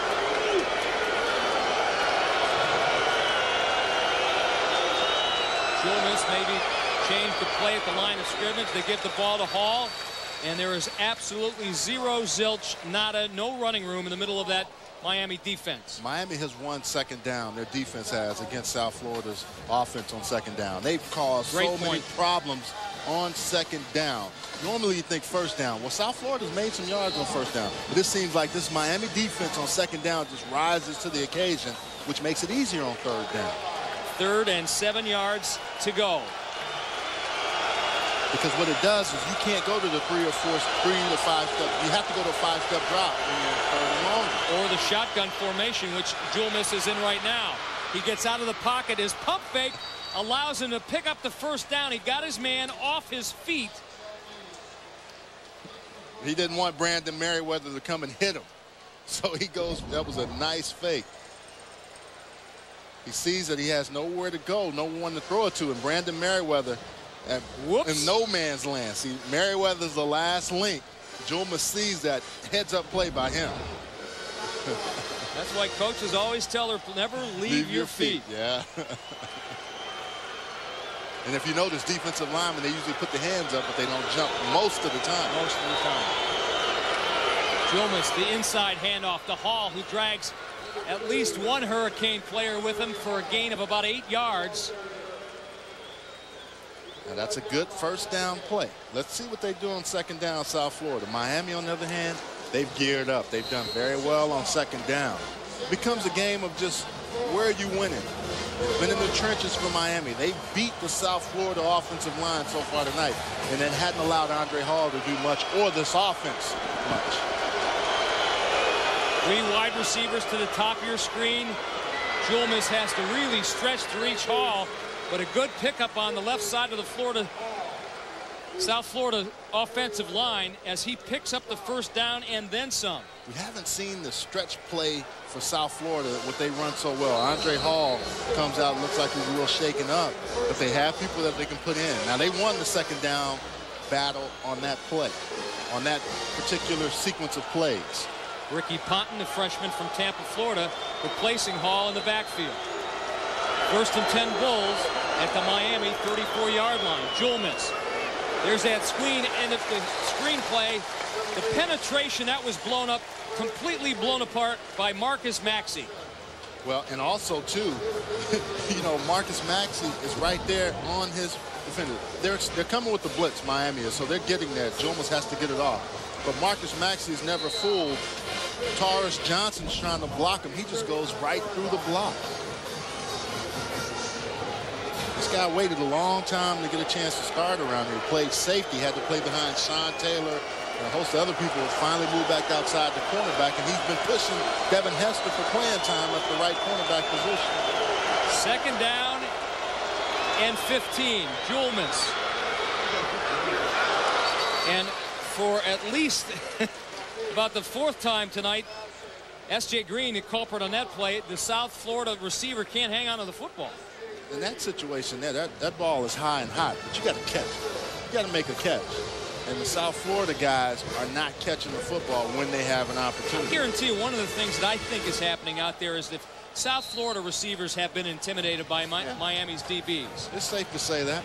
Usually when you're not catching it, you're worried about you're hearing footsteps, or you're worried about those guys coming up and smashing you. Or when they're playing man, South Florida's used to running free, and they have man in their hip pocket, not used to running away from it. Michael Jenkins, a defensive back, is in the game offensively, unless they have 2 number 4s, and I think they maybe do. Julmus runs out of bounds, in trouble. That's Carlton Hill, their other number 4 that came into the game, but Julmus was going in the opposite direction and had to really run for his life, being pressured by number 95, Brian Pata. We've mentioned his name a lot tonight. Well, 12 quarterback pressures on the season.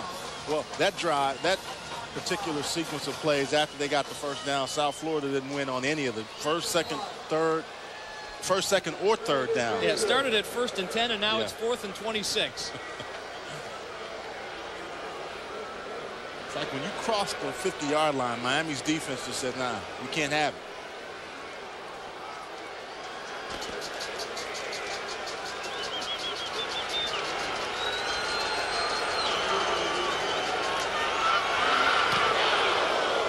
Brandon Baker, 5th in the country in punting. Had trouble getting that one off. Ryan Moore with the return. Gets it back to about the 23-yard line. 35-yard kick, 8-yard return. Back with more from the Orange Bowl after this timeout.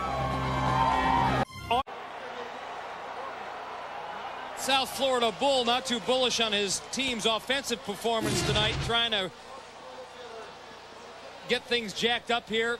Florida, a loser today, the number 15 Alabama. Florida was rated 5th in the country. Miami hoping not to fall prey to South Florida.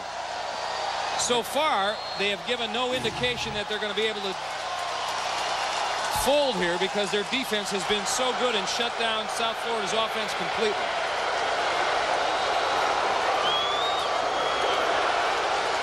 The man in the middle, his name is Moss. As we go back to the studios and our man Mike. Well, Mike, we'll try to get through a highlight without mentioning the name Jeff Samardzija here. Purdue and Notre Dame. Brandon Kirsch looking for Dorian Bryant, and he... Samardzija! Oh, we couldn't do it. 35-14. They just had an interception, but the next play, Notre Dame picked it right back off, so it's still a 21-point lead in the 3rd, Mike. Okay, thanks, Mike. Back here in the Orange Bowl, Kyle Wright under extreme pressure from South Florida's relentless defense. However, he did his running north and south and came very close to the 1st down. In fact, he's got the 1st down. Well, great pressure right there by Miami native Richard Kleber, getting inside and having an opportunity to get Wright, but Wright has very good ability to get out of the grasp. You can see just beats the center, Walschlager. But Kyle Wright with that ability to scramble just enough to pick up that 1st down.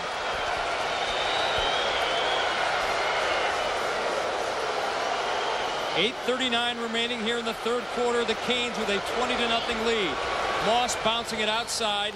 Ben Moffitt had 14 tackles and a sack last week against Louisville. He was the Bronco Nagurski National Defensive Player of the Week, as well as the Big East Player of the Week.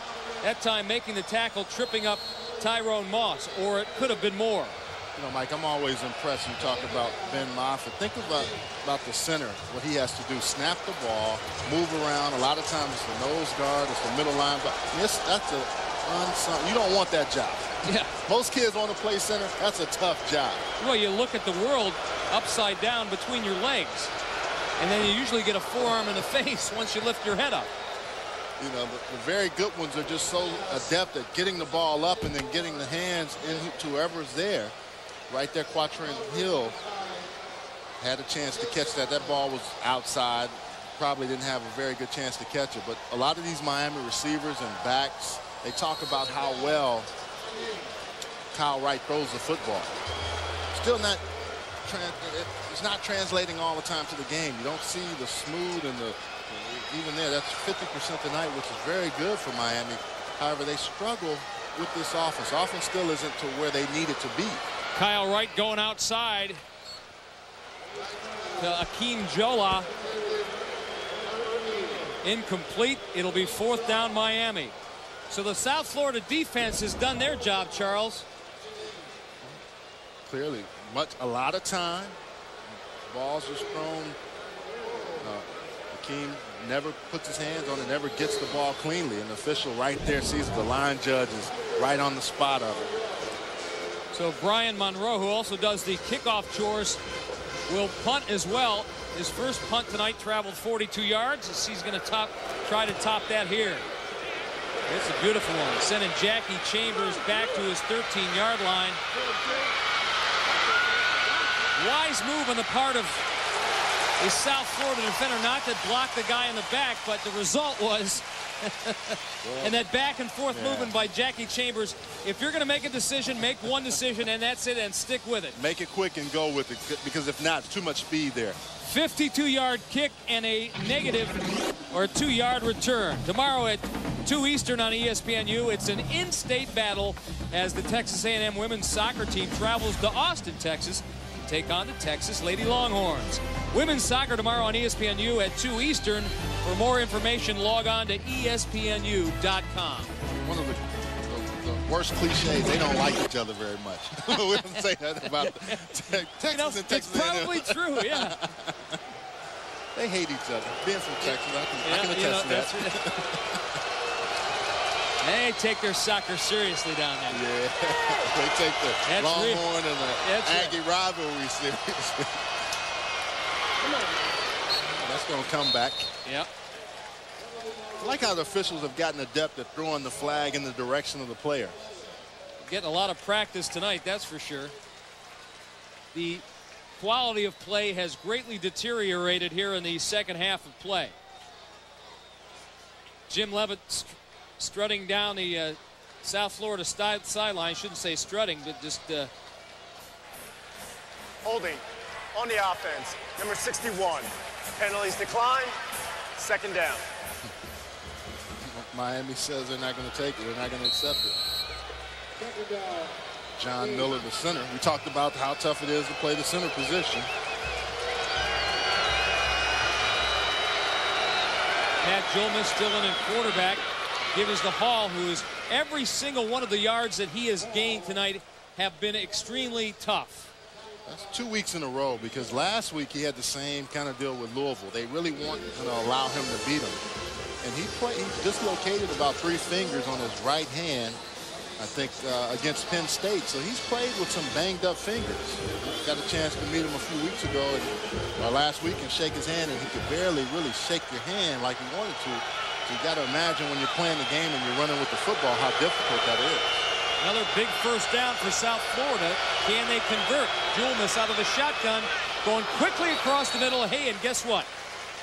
I don't even think Amari Jackson had a chance to even catch that football.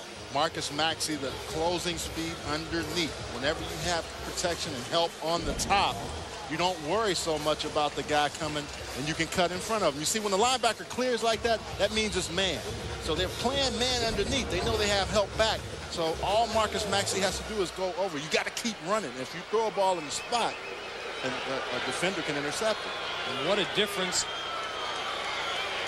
a week makes, as that last graphic shows you for Amari Jackson. His game started out all wrong when he dropped that first pass that was in his hands. Brandon Baker's kick. Shanked to the left, but he had at least one man in his face. Looking for a call. He's not going to get it. Miami's going to get the ball back. 6:31 remaining here in the third quarter from the Orange Bowl here on ESPNU.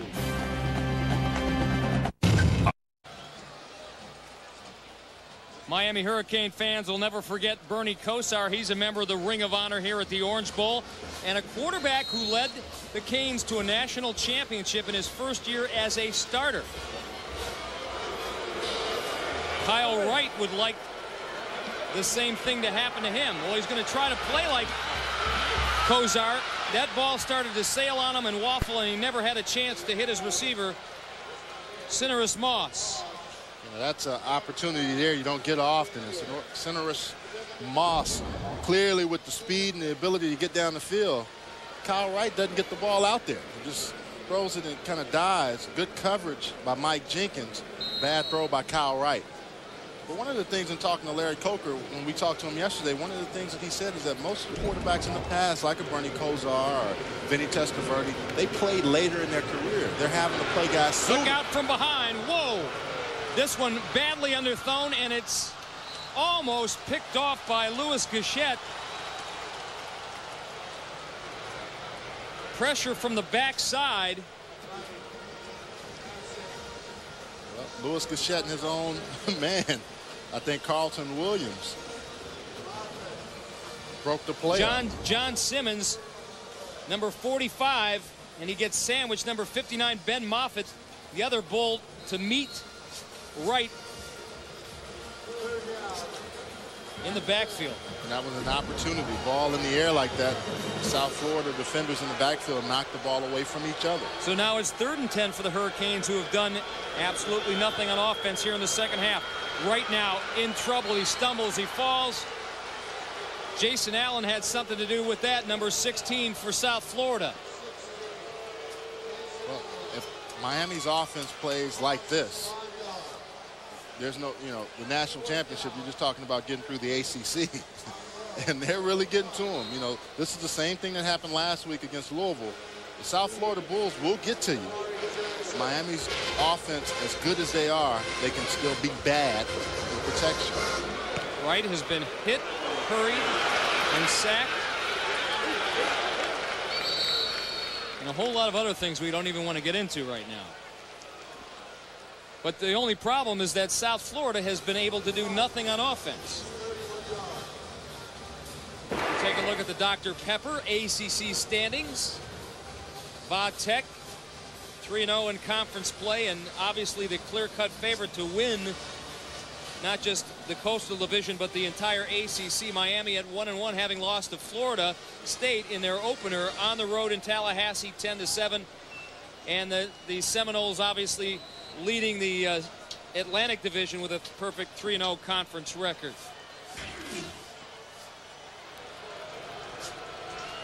So South Florida gets another chance. Jumas running the option this time, carrying himself. That's a little wrinkle.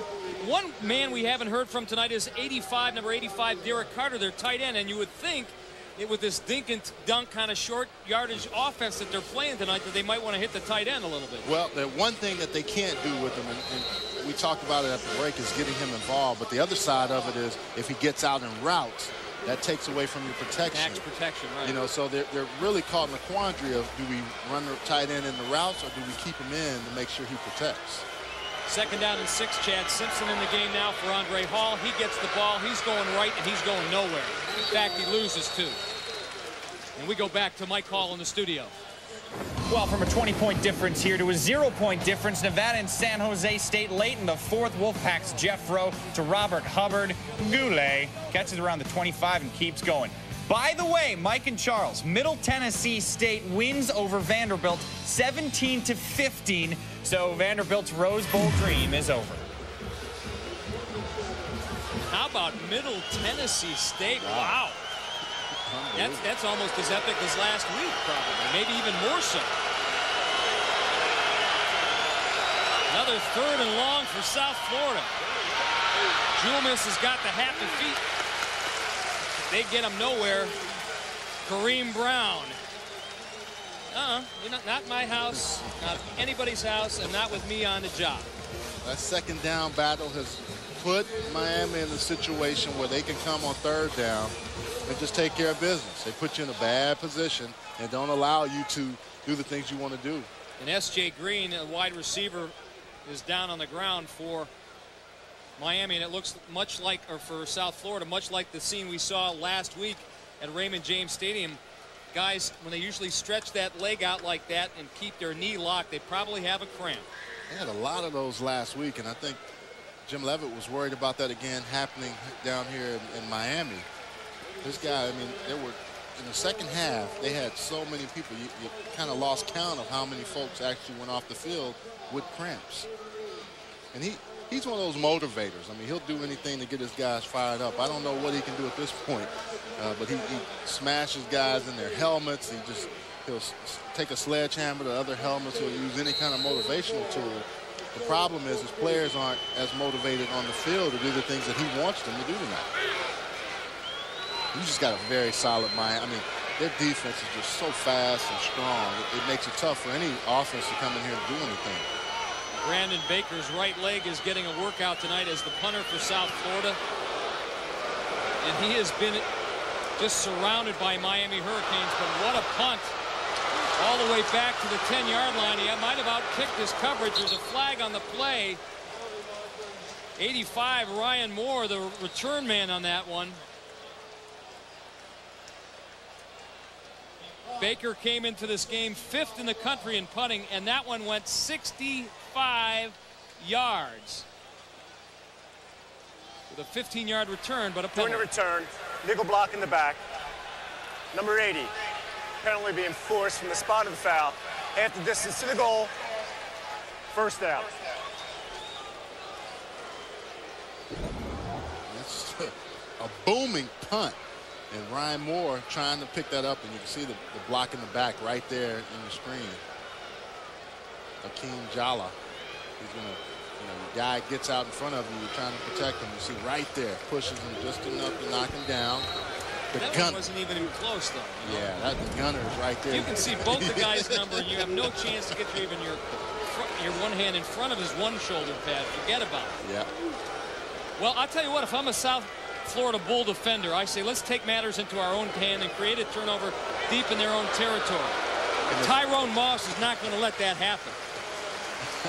And if you're Miami, you say give it to T. Moss down there, because you know the offensive line can't protect very well, but they can run the football. Talk about that center position. You come off and you have that big guard pulling him around right there, Tyler McNeves, and on the end, the edge blocking. So what that does is you have two people that can soften the defense enough for Tyrone Moss to come in there and do his damage. And you saw number 45, the fullback, James Bryant, pummel his man as well, bring him to the ground.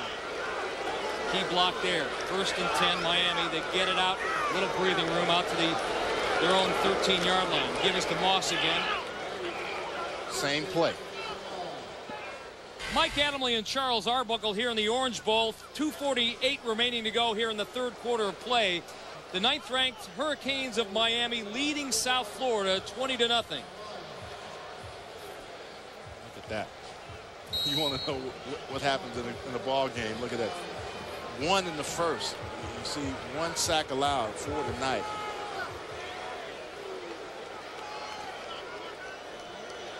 Kyle Wright, meanwhile, has the Miami quarterback making just his 4th career start. He has felt plenty of heat himself tonight. Does a nice job of getting the ball out to Ryan Moore. Gain of about 7. Moore, a junior from Orlando, Florida. Now, that's what's so surprising about this Miami offense, though. With all the weapons that they have, they still just haven't quite reached the level of play that you expect. Haven't found that synchronization. Yeah. One of the things they've been able to do is you look at Moore's numbers over the 2003 when he was huge. And the drop off last year. One of the things that Kyle Wright has done is he's hitting more receivers as he gets more experience. This time he goes underneath. Sonoris Moss with the reception and the 1st down. You almost got a glimpse of how fast Moss can be right there. Last week against Colorado, 5 receptions, 111 yards, 1 touchdown, 1 for 59 yards. But that underneath, his yards after catch ability, just like his older brother, able to make big plays. You just stop, spin inside. You see the defenders coming over the top trying to get to you. Now, you have the speed by Stephen Nicholas. If he doesn't get there, Moss might still be running. Ben Moffitt, the stellar middle linebacker for the Bulls, the guy overrunning that play. And that'll happen a lot when you have a speedy guy like Moss. You want to get to the point where he's at, but then all of a sudden he's gone. You know, coaches always tell you run to where you think he's going to be as opposed to where he is. But if you go to where you think he's going to be and he makes one little move, you miss him. Well, the Bulls have had trouble gathering, like that stone, gathering moss, either Tyrone or Sonoris.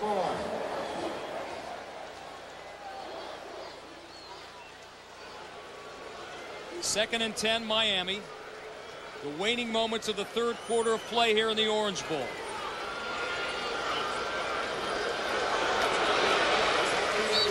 Boy, he has run, most of his yards have come strictly between the tackles, straight ahead. And he doesn't waste time going to the sideline. He's going to go downhill. He's a downhill runner. I want to see him with the stretch play because I think if you give him a chance to cut back, he looks like he would make some nice moves or be able to cut it back quickly and get downhill for you. That's the end of the third quarter here at the Orange Bowl in Miami. Number 9 Hurricanes doing it on offense and hanging tough on defense. 20-0, fourth quarter, just ahead on ESPNU.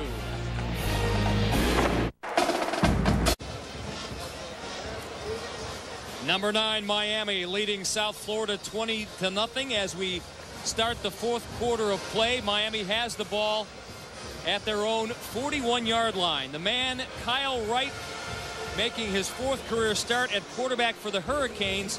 One of the great things about him is his fourth quarter production. It is so much better than what happens in quarters 1, 2, and 3. His quarterback rating, 161.7. He hasn't thrown an interception. He absolutely excels in the fourth quarter and overtime as he did in that Clemson game. I think if you look at the yards of production also for Tyrone Moss in the fourth quarter, he wears defenses out. And you can see why. I mean, his offensive linemen love to block for him because they know he will get some positive yards. Well, he's only 5'9", but on that frame, he packs 220 pounds, and it's all muscle. And this guy is very, he's built low to the ground, and he's tough to bring down. He is the new prototype back that you see, not just at this level, but in the NFL as well. Right. I got that one. Looking for Ryan Moore down the left sideline. Nice coverage by Carlton Williams and Dwan Brown. Flag on the play. Away from the play. Tyrone Moss in action there, getting that touchdown. Good inside running.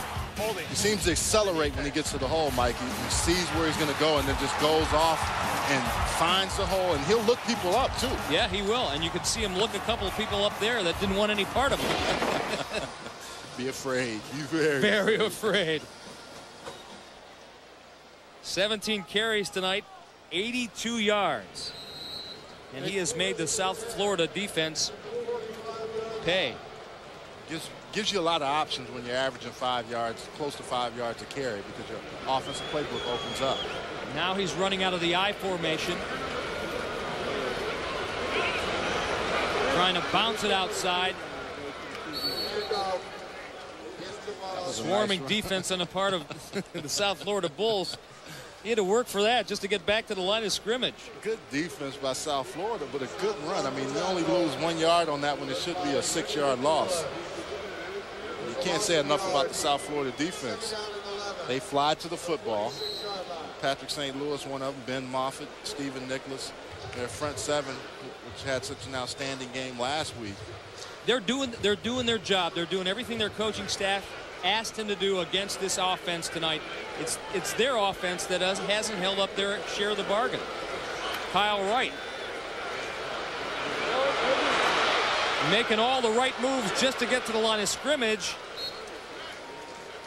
And I don't think Larry Coker wants to see his young quarterback on the line like that tonight. No, you don't want to be exposed like that. You see those guys for South Florida really flying to the football, and you're exposing your quarterback to hits you don't really need him to be exposed to. I mean, waiting in the wings, they're a pair of freshmen. They're probably pretty good. I haven't seen them play, Kirby Freeman and Trey Birkland, but this is the guy you're trying to groom as your guy for the future, if not the present. 3rd and 5 for Kyle and company.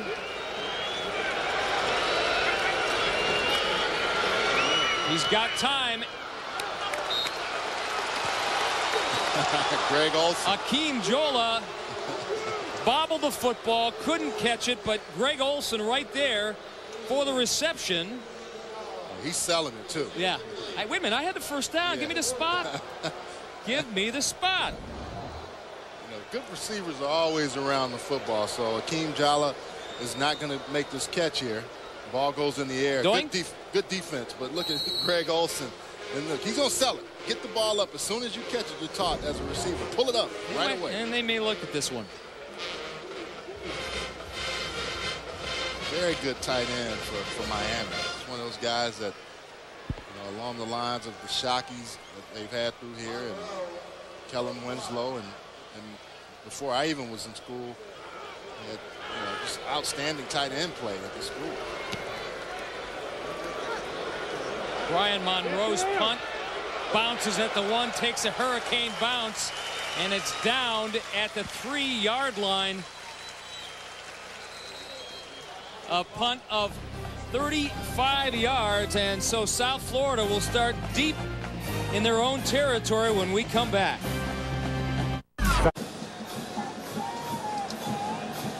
Miami used to be in the Big East, and now they're in the ACC. South Florida used to be in Conference USA, and now they are in the Big East. And take a look at the Big East standings. The Mountaineers 4-1 overall, 1-0 in conference play. They lost to number 3 Virginia Tech today. The Mountaineers 34-17. Pat Julmus trying to engineer a comeback, and he's just lucky if he can find a wide receiver who's open right now. Find one that'll catch the football as well. That one intended for Johnny Payton. He's had a share of the dropsies, as has Amari Jackson. Good defense by the defensive line, getting their hands up. We talked about not jumping. There you go. He jumps, but good results right there. Dwayne Hendricks. Yeah, Dwayne Hendricks, another one of the backups coming in, getting an opportunity to wreak some havoc with the South Florida offense. And he must be pretty good, because Miami doesn't have to go far to get talent, but Hendricks is from New Jersey. Merriweather badly wanted that interception. Well, S.J. Green either didn't run the right route, or Pat Julmus just thought he was going to stop. And Brandon Merriweather looked like he was a receiver on that play. You know, Brandon he's listed as 6 feet. He's probably only about 5'11", 190, but he plays like a guy, and he thinks he's a guy who's 6'2", 230. He hurts himself when he hits people. But, you know, it doesn't hurt to have guys like Ed Reed and Sean Taylor who kind of mentor him, take him under their wings. They work out here. They're in the gym at 6 o'clock in the morning in the offseason, but also having him watch a lot of film so he understands how to play the game. And the good thing about Brandon, he sought them out. Julmus, his arm was hit as he was throwing the football. I think number 57 was in his face. You know, that was the one thing. Javon Natton. Yeah, so much pressure. You know, you can talk about the guys from the past, but at Miami, every position has tradition. I mean, you think about that just once again. Big men getting in your face. You look at the D linemen, the list is endless of who's there. Warren Sapp, you know, Jerome Brown, a number of players up front that could play the game. Linebacker, another long list of guys. But the key is these guys carving out a niche for themselves. Watch out here, because Ryan Moore is at the South Florida 41-yard line. And Brandon Baker has to punt from deep in his own end zone. Moore calls for the fair catch, or does he? Yeah, where are you going, pal? 40-yard punt. So good field position once again for the Miami Hurricanes. I didn't mean it. I wanted to take it back. Wait a minute. Did he signal for a fair catch? Yeah, that looked like one to me. No, I was just swatting a fly. No, just getting a little rain out of my eye. The sun was in my eye. The lights were there. Neither team has scored here in the second half. Well, and clearly the South Florida coaches want a penalty for him calling for the fair catch and then taking off running. 12:21 remaining here in the fourth and final quarter of play. Jim Leavitt says, come on, a guy was... Yeah, he can't call it and can't run. do that. Can't have it both ways. He can have it in backyard football. Moss. Boy, how did he get through that hole? It's not Moss. It's Charlie Jones, number 34, one of the capable backups that play that running back position for Miami. You know, he's got some quicks. Rock, skate, roll, bounce. You know, skating rink when we were young. Well, this one looks like what he's doing. Roller skating is awesome, and it looks like Charlie Jones did a little bit of it. And for some of those kids that I'm referencing, that's what we used to do when we were growing up. Right. But he looks like he's on skates because he's just moving through there. Yeah. All those moves made going forward. If you're a young running back, that's something that you need to learn. Charlie Jones getting the ball again. And Miami's done a great job, especially their fullback, James Bryant, number 45. He has opened up a lot of holes tonight for Jones and Tyrone Moss, too. A lot of teams have gone away from using the fullback as an ISO lead blocker, but Miami still has Quatron Hill. They have James Bryant. That allows, look, 45 going out there creating some space, but also, too, the ball comes loose, and then who gets it? Big 72 Andrew Bain. Look, he's still running. Look what I found. That looked like a rugby scrum. Yeah. Coach, next week I want to play fullback. Kyle Wright to Darnell Jenkins. Knocked out of bounds by Michael Jenkins, number 4. Otherwise, it had been 6 Miami. Well, if you're going to talk about it, if you're South Florida, clearly their defense has done a very good job, but offensively, they didn't show up tonight. And look at the passing yards. I mean, that's just, you're not going to win a ball game with 24 passing yards. And also equate some of the sack yardage and yards that you're losing at, but still, that's not going to help you win at the Orange Bowl. I think Jim Leavitt would have taken those stats. He said not the stats for his team, but for our defense holds them to 167 yards passing. He might take that. Here's Charlie Jones again. Looking like Charles Arbuckle used to look like when he was on the Sandlots before he became a tight end. Yeah, everybody wants to play running back, but this is a prime example of why a lot of guys don't play. Now, Charlie Jones is running well, but when they take those shots, let's see how he comes back. He's going to come back strong, I'm sure, because he's gotten hit hard. But everybody that says they want to play the running back position, you got to be ready to take those shots, too. Great block by Tony Tella and Eric Winston, number 74 and 61, respectively. Tony Tella, 61, Eric Winston, 74. Flags on the play. South Florida with a man down. That's Johnny Jones. Pass interference on the defense, number 21. The infraction happened in the end zone. The ball will be placed at the 2-yard line. And just like they were a week ago, Trey Williams, the offender there. Well, he's matched up against Lance Leggett, who has the height advantage on him. And clearly pushes off Lance Leggett trying to go up and get the ball. Lance Leggett has struggled. They want to see him be more productive this year, and that's where you can use his height effectively. Trey may not have needed to do that because it looks like he was on his way out of bounds anyway. But if you're going to throw a fade pattern like that, Kyle Wright threw it in the right place, that's for sure.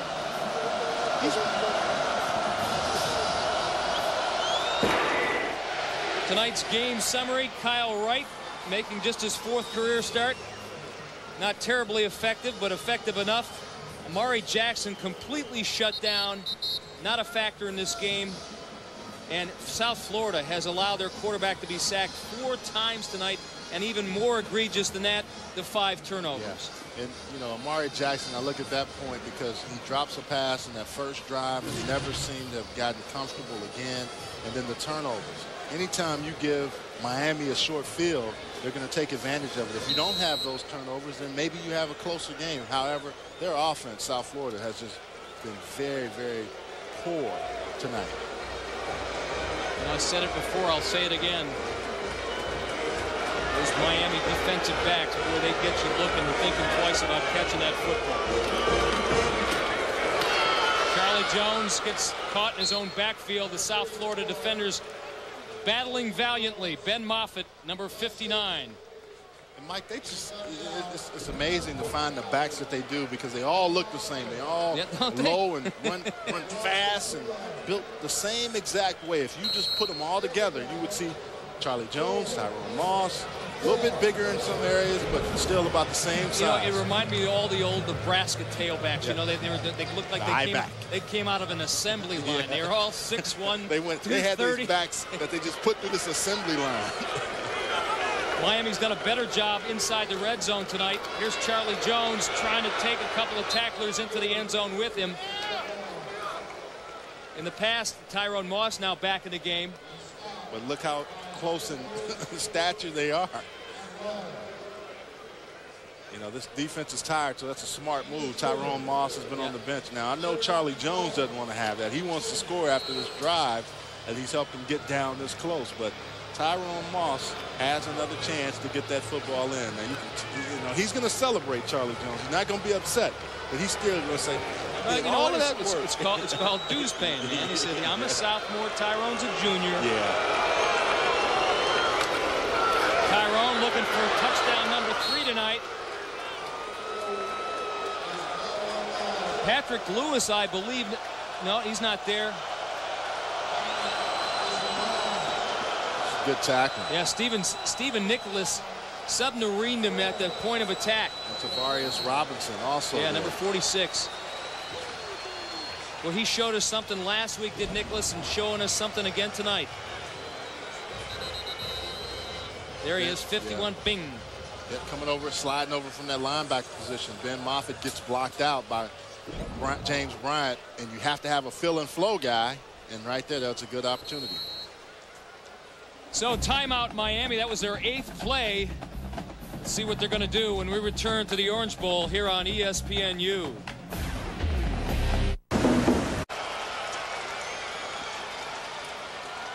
Miami band on its feet because the Hurricanes are knocking on South Florida's door. 4th and 1. They're going to go for it here. This would put an end to any upset thoughts on the part of South Florida should they score. Tyrone Moss does his 3rd of the game.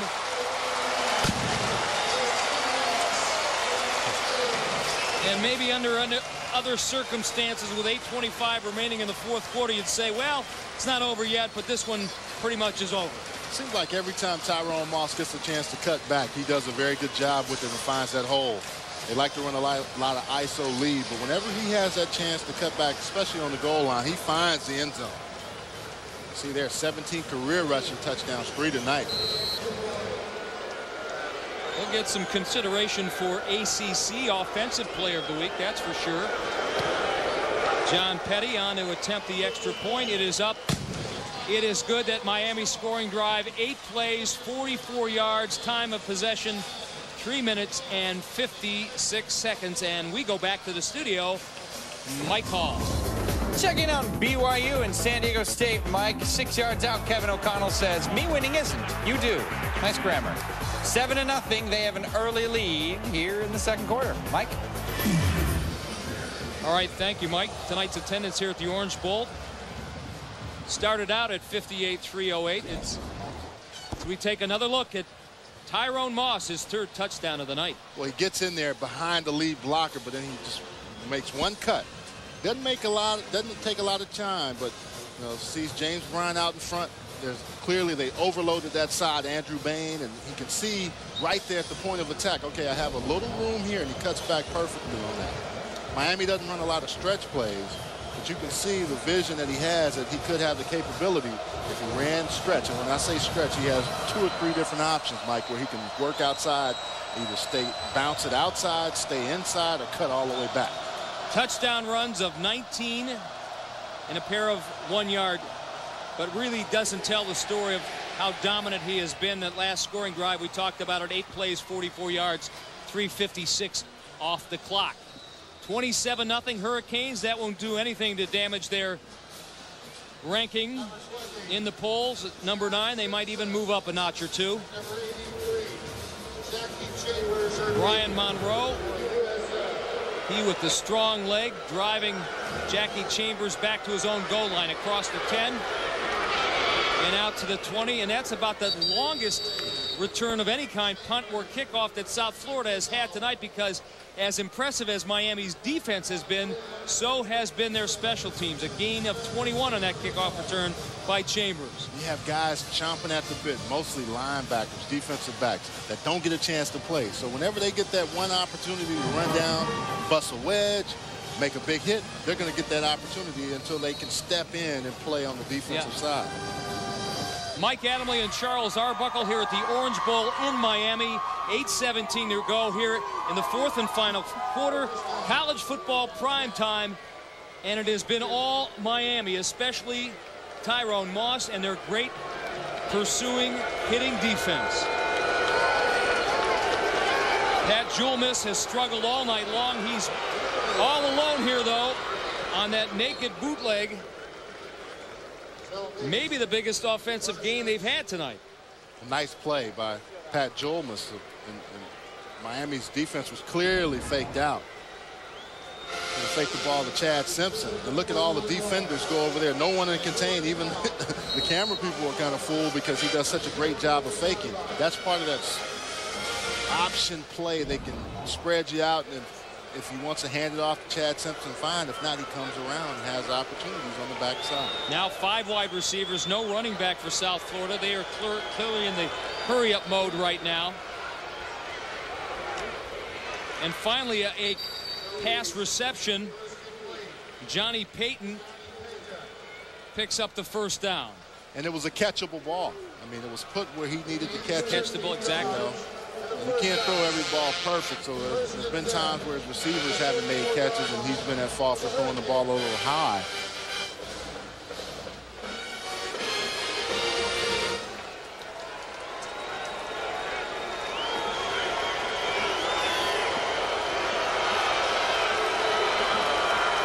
Julmis out of the shotgun, rolling right and pressured again, and picking up positive yardage and another first down inside the Miami 30. You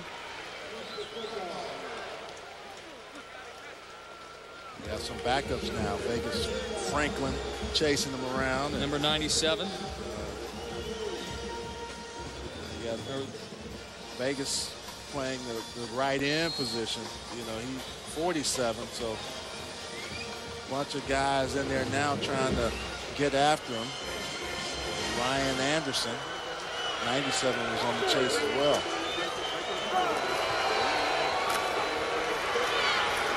Ricky Ponton now.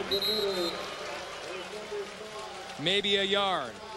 On second down, the clock ticking away here in the fourth and final quarter.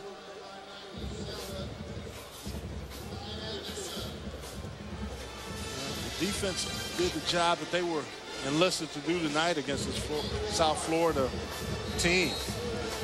Offensively, if you look at Miami, you have to wonder how well will they be when they get into the depths of ACC play, because Kyle Wright, although he only threw 1 interception, wasn't very comfortable back there. Still pressure.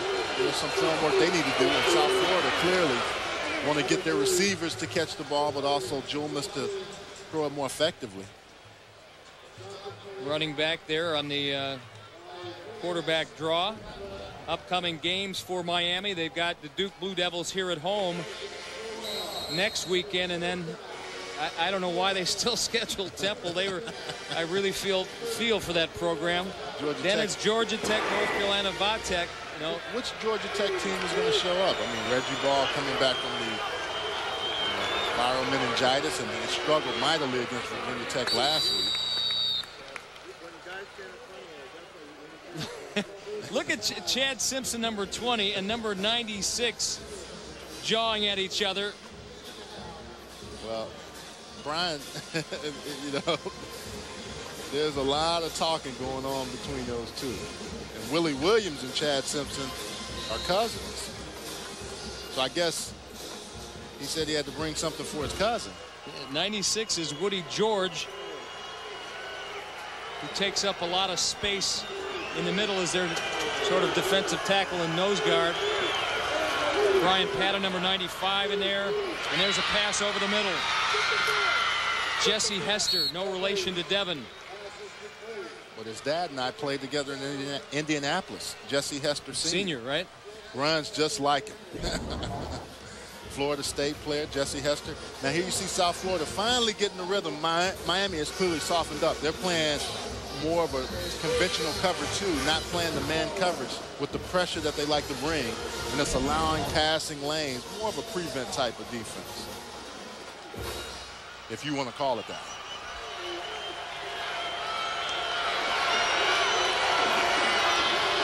Six minutes remaining here in the fourth quarter. Julmus going up top. Going to have I think, a defensive interference penalty on Devin Hester, who had his back completely turned to Julmus. Amari Jackson, but maybe too little too late. Pass interference on the defense. Number 4.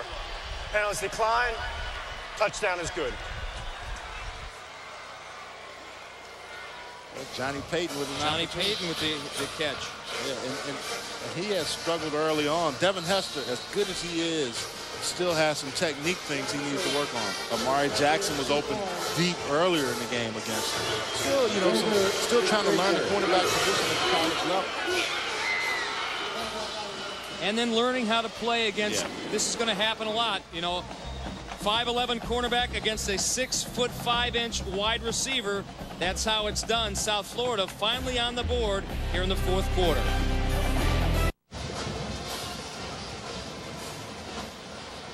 With 5:56 remaining in the fourth quarter, South Florida has finally gotten on the board against number 9 Miami.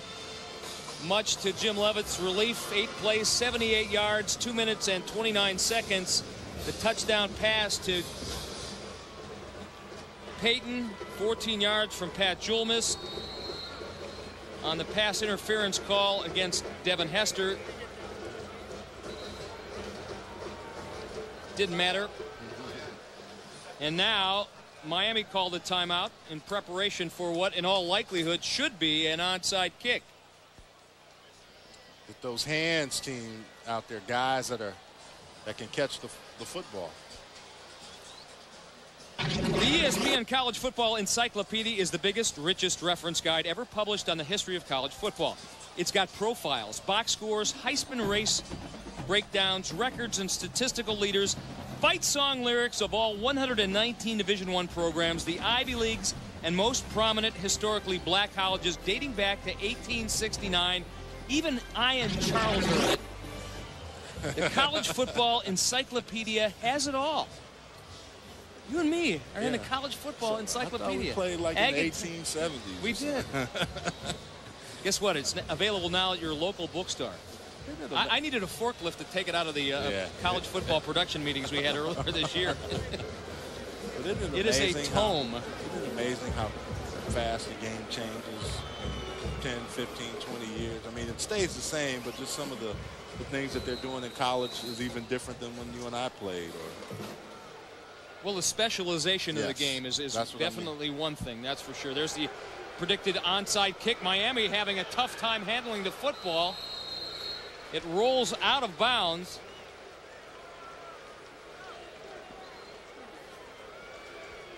Ryan Morgan, I know, got a free kick out of bounds on South Florida.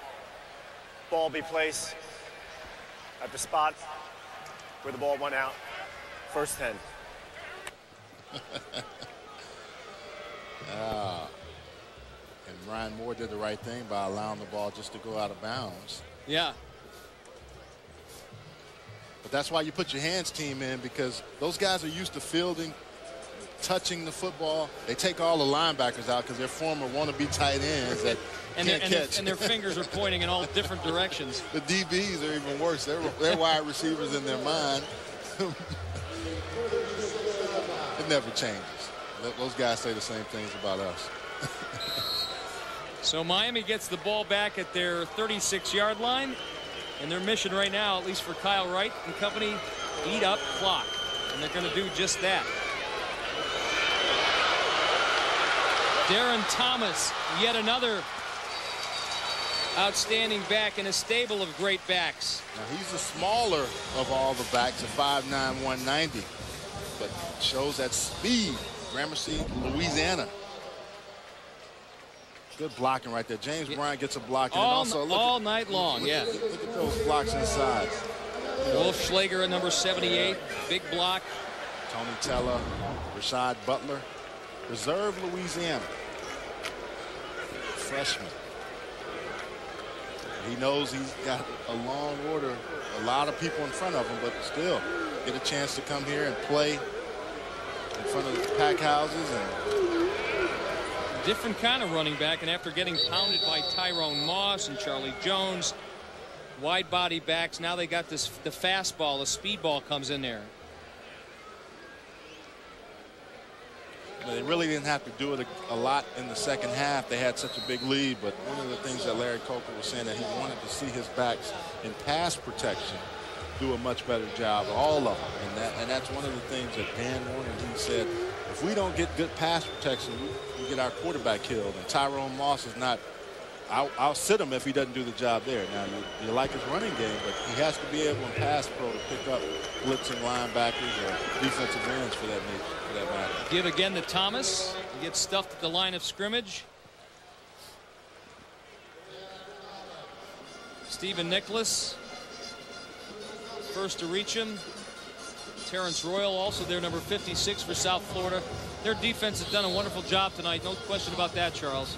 Well, I think, Mike, if you look at South Florida, you still see the way they've gotten better is that they've come down and recruited in Miami. They used to have one coach that would recruit this area.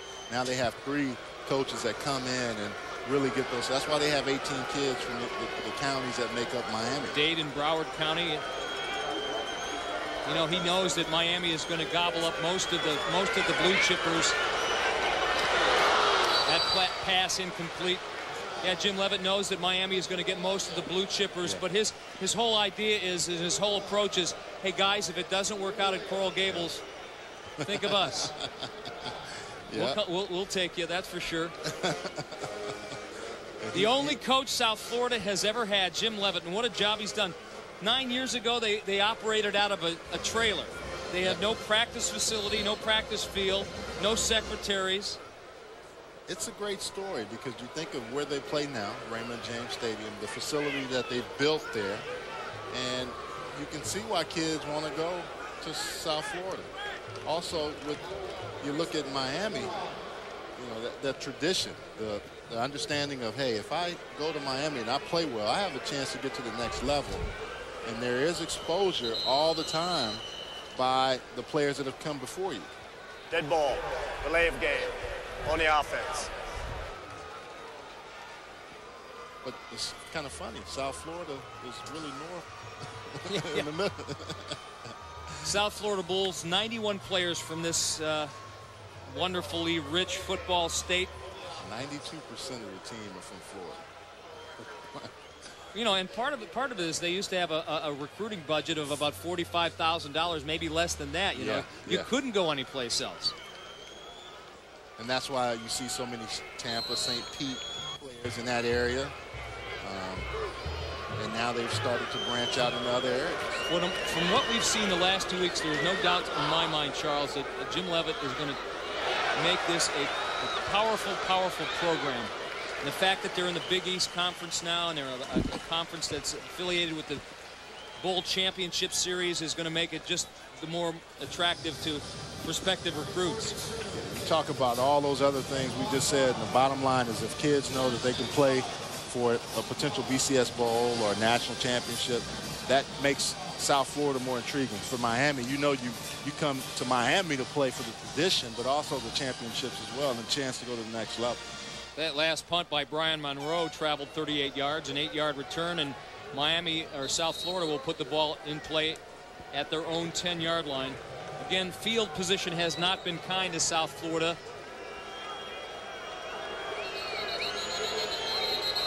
Merriweather had to call a timeout. Brandon Merriweather, you saw that they didn't have enough players, weren't in the right setup. Timeout. And he wanted to make that timeout call. It's a second charge timeout. And that's a heads-up play by the strong safety. Glenn Cook wasn't on the field, and Brandon Merriweather, the safeties are normally the guys that make the call. They look and see how many people. are on the field, and he saw that, said, hey, we got to get one more guy out here. We only have 10.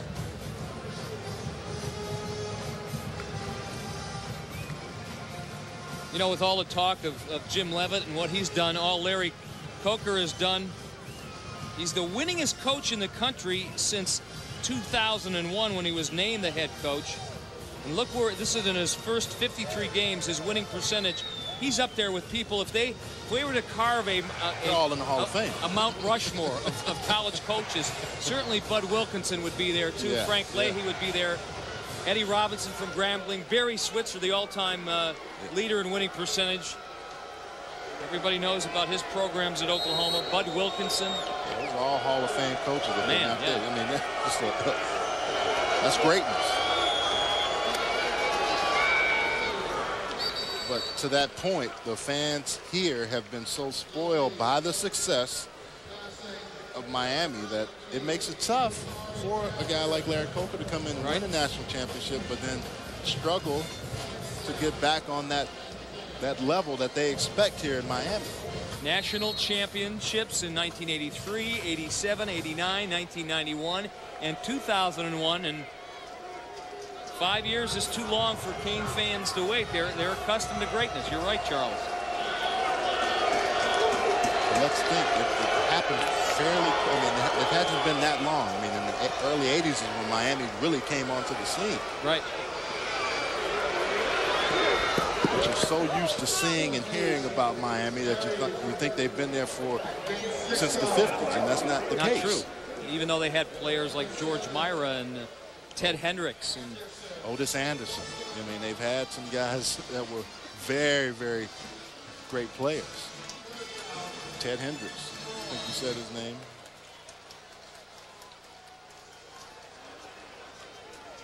But I think you look at Florida State, the same kind of rise. It's interesting how quickly these teams the last few decades have really come on strong and just had a stranglehold on the top 10, being in BCS games and playing for national championships, even if they don't make it there every year. Pat Julmus for the umpteenth time tonight, running for his life. Oh, there's a big boy hit.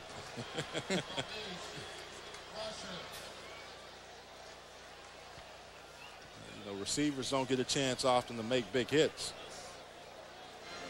Darren Halliburton comes back and peels back. Number 88. Here he comes. Boom. Nice shot. Gets his head in front. Bruce Johnson, head will be on the swivel next time he sees the quarterback running around. Well, those wide receivers from South Florida have some payback to do, that's for sure. As many times they've had their blocks knocked off by Miami defensive backs tonight. Julmus looking for Taurus Johnson, number 89.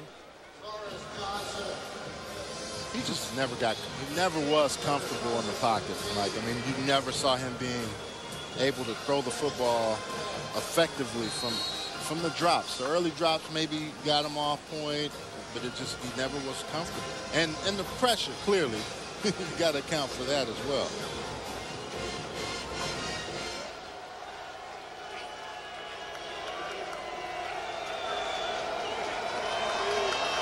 Julmus on 2nd and 10.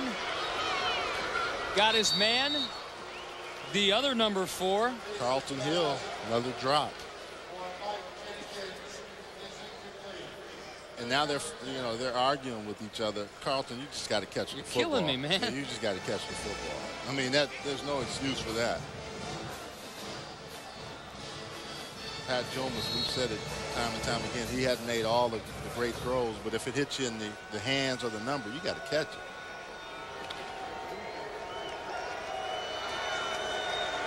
When Jim Leavitt goes back to the drawing board, Charles, what is South Florida going to take away from this game that's going to be a value to them in the future?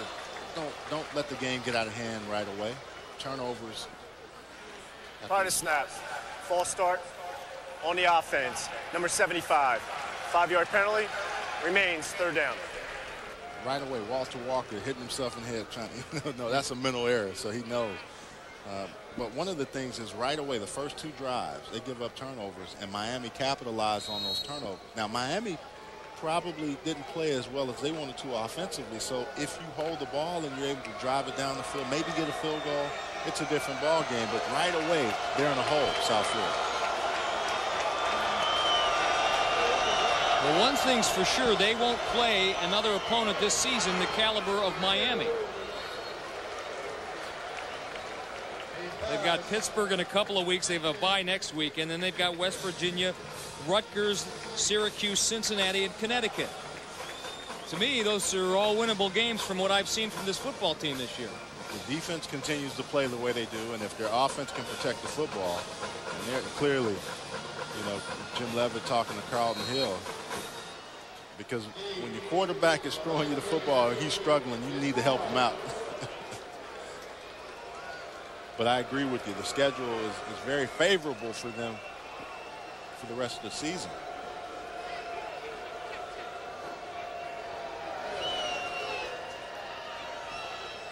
Brandon Baker back to punt for South Florida.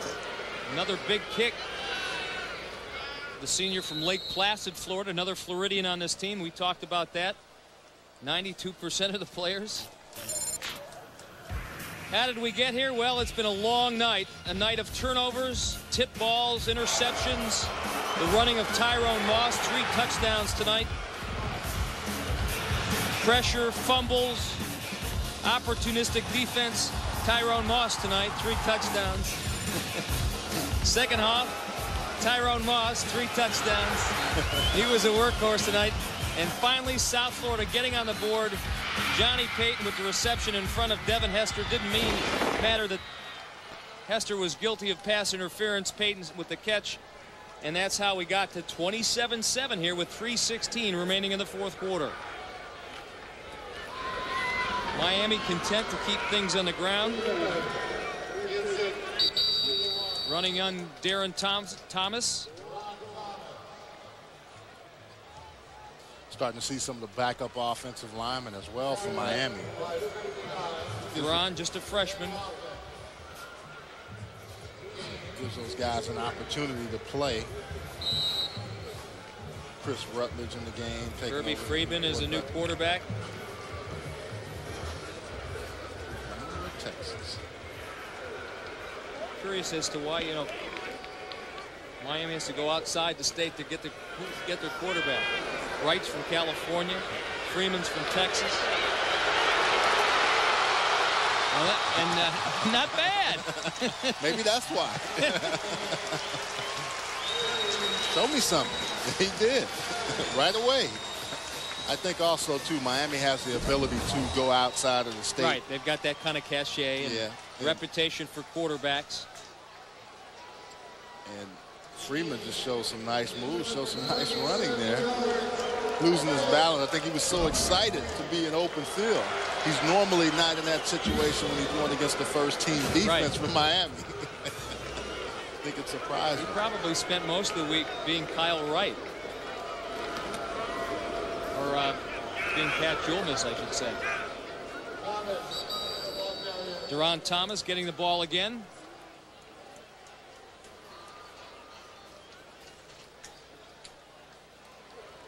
You know, that's the thing. A lot of the guys from South Florida may initially get a letter from Miami, but Miami can recruit, like you said, all over the nation, and they can selectively go after certain guys that play quarterback. You know, the top player in 2002 was Kyle Wright. You know, he was Gatorade National Player of the Year. So, you know. They've got it. The USA Today National Player of the Year from a year ago, Kenny Phillips from Carroll City, Miami, Carroll City High School in Miami.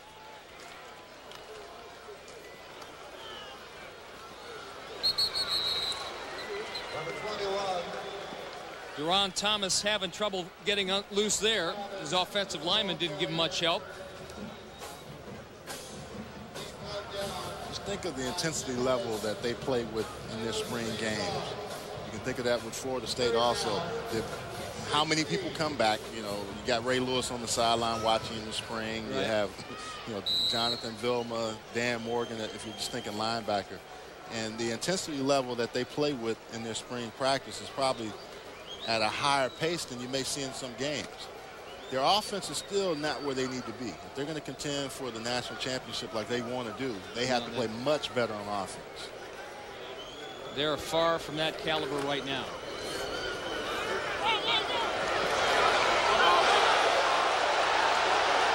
Cane fans want the flag, and they finally get it. Freeman going up top for Khalil Jones, number 87.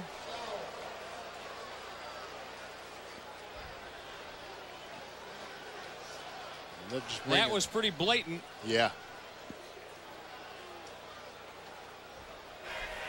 Pass interference on the defense. Number 25. 15-yard penalty from the previous line of scrimmage. Walt Smith. Automatic. First down. But you know, Mike, the one thing I see on this offense is even though they have some seniors, they have quite a bit of young guys playing important positions as you move forward. Freeman puts the ball up in the air. Clearly, the defender and the receiver getting tangled up there. You know, most college football fans probably have turned this game off now, but these are important moments for all these youngsters. Yeah. Getting a chance, especially for South Florida, getting a chance to play. Even though they're Miami second stringers, they're still Miami, and they'll be first stringers one of these days. And this means something down the road. It's not garbage time. Well, the story tonight has been South Florida turnovers that Miami's offense have been able to turn into touchdowns or field goals, and their impressive defense. Final seconds of the clock ticking down. And that is it from the Orange Bowl. South Florida came in with high hopes of knocking off number 9 for the second week in a row. However, their offense ran into a buzzsaw called the Miami Hurricane defense. Well, Miami said, hey, we're not Louisville. We know you had a good game. You can't sneak up on us. And clearly they were ready to play. Jim Leavitt, he'll have better days, that's for sure. His team learned a lot against the Miami Hurricanes. One of the things that they learned is how far they have to go to become one of America's elite teams. Larry Coker, his team improves their record to 3-1 overall. So a big win for Miami. The last 3 times they had been ranked number 9, they had lost, but they win tonight. Once again, the final score, Miami 27, UFS 7. This has been a presentation of ESPN, the worldwide leader in sports. For Charles Arbuckle, I'm Mike Adamle. Good night from Miami, Florida. Now let's send you back to our ESPNU studios. Mike Hall and company. Guys, take it away.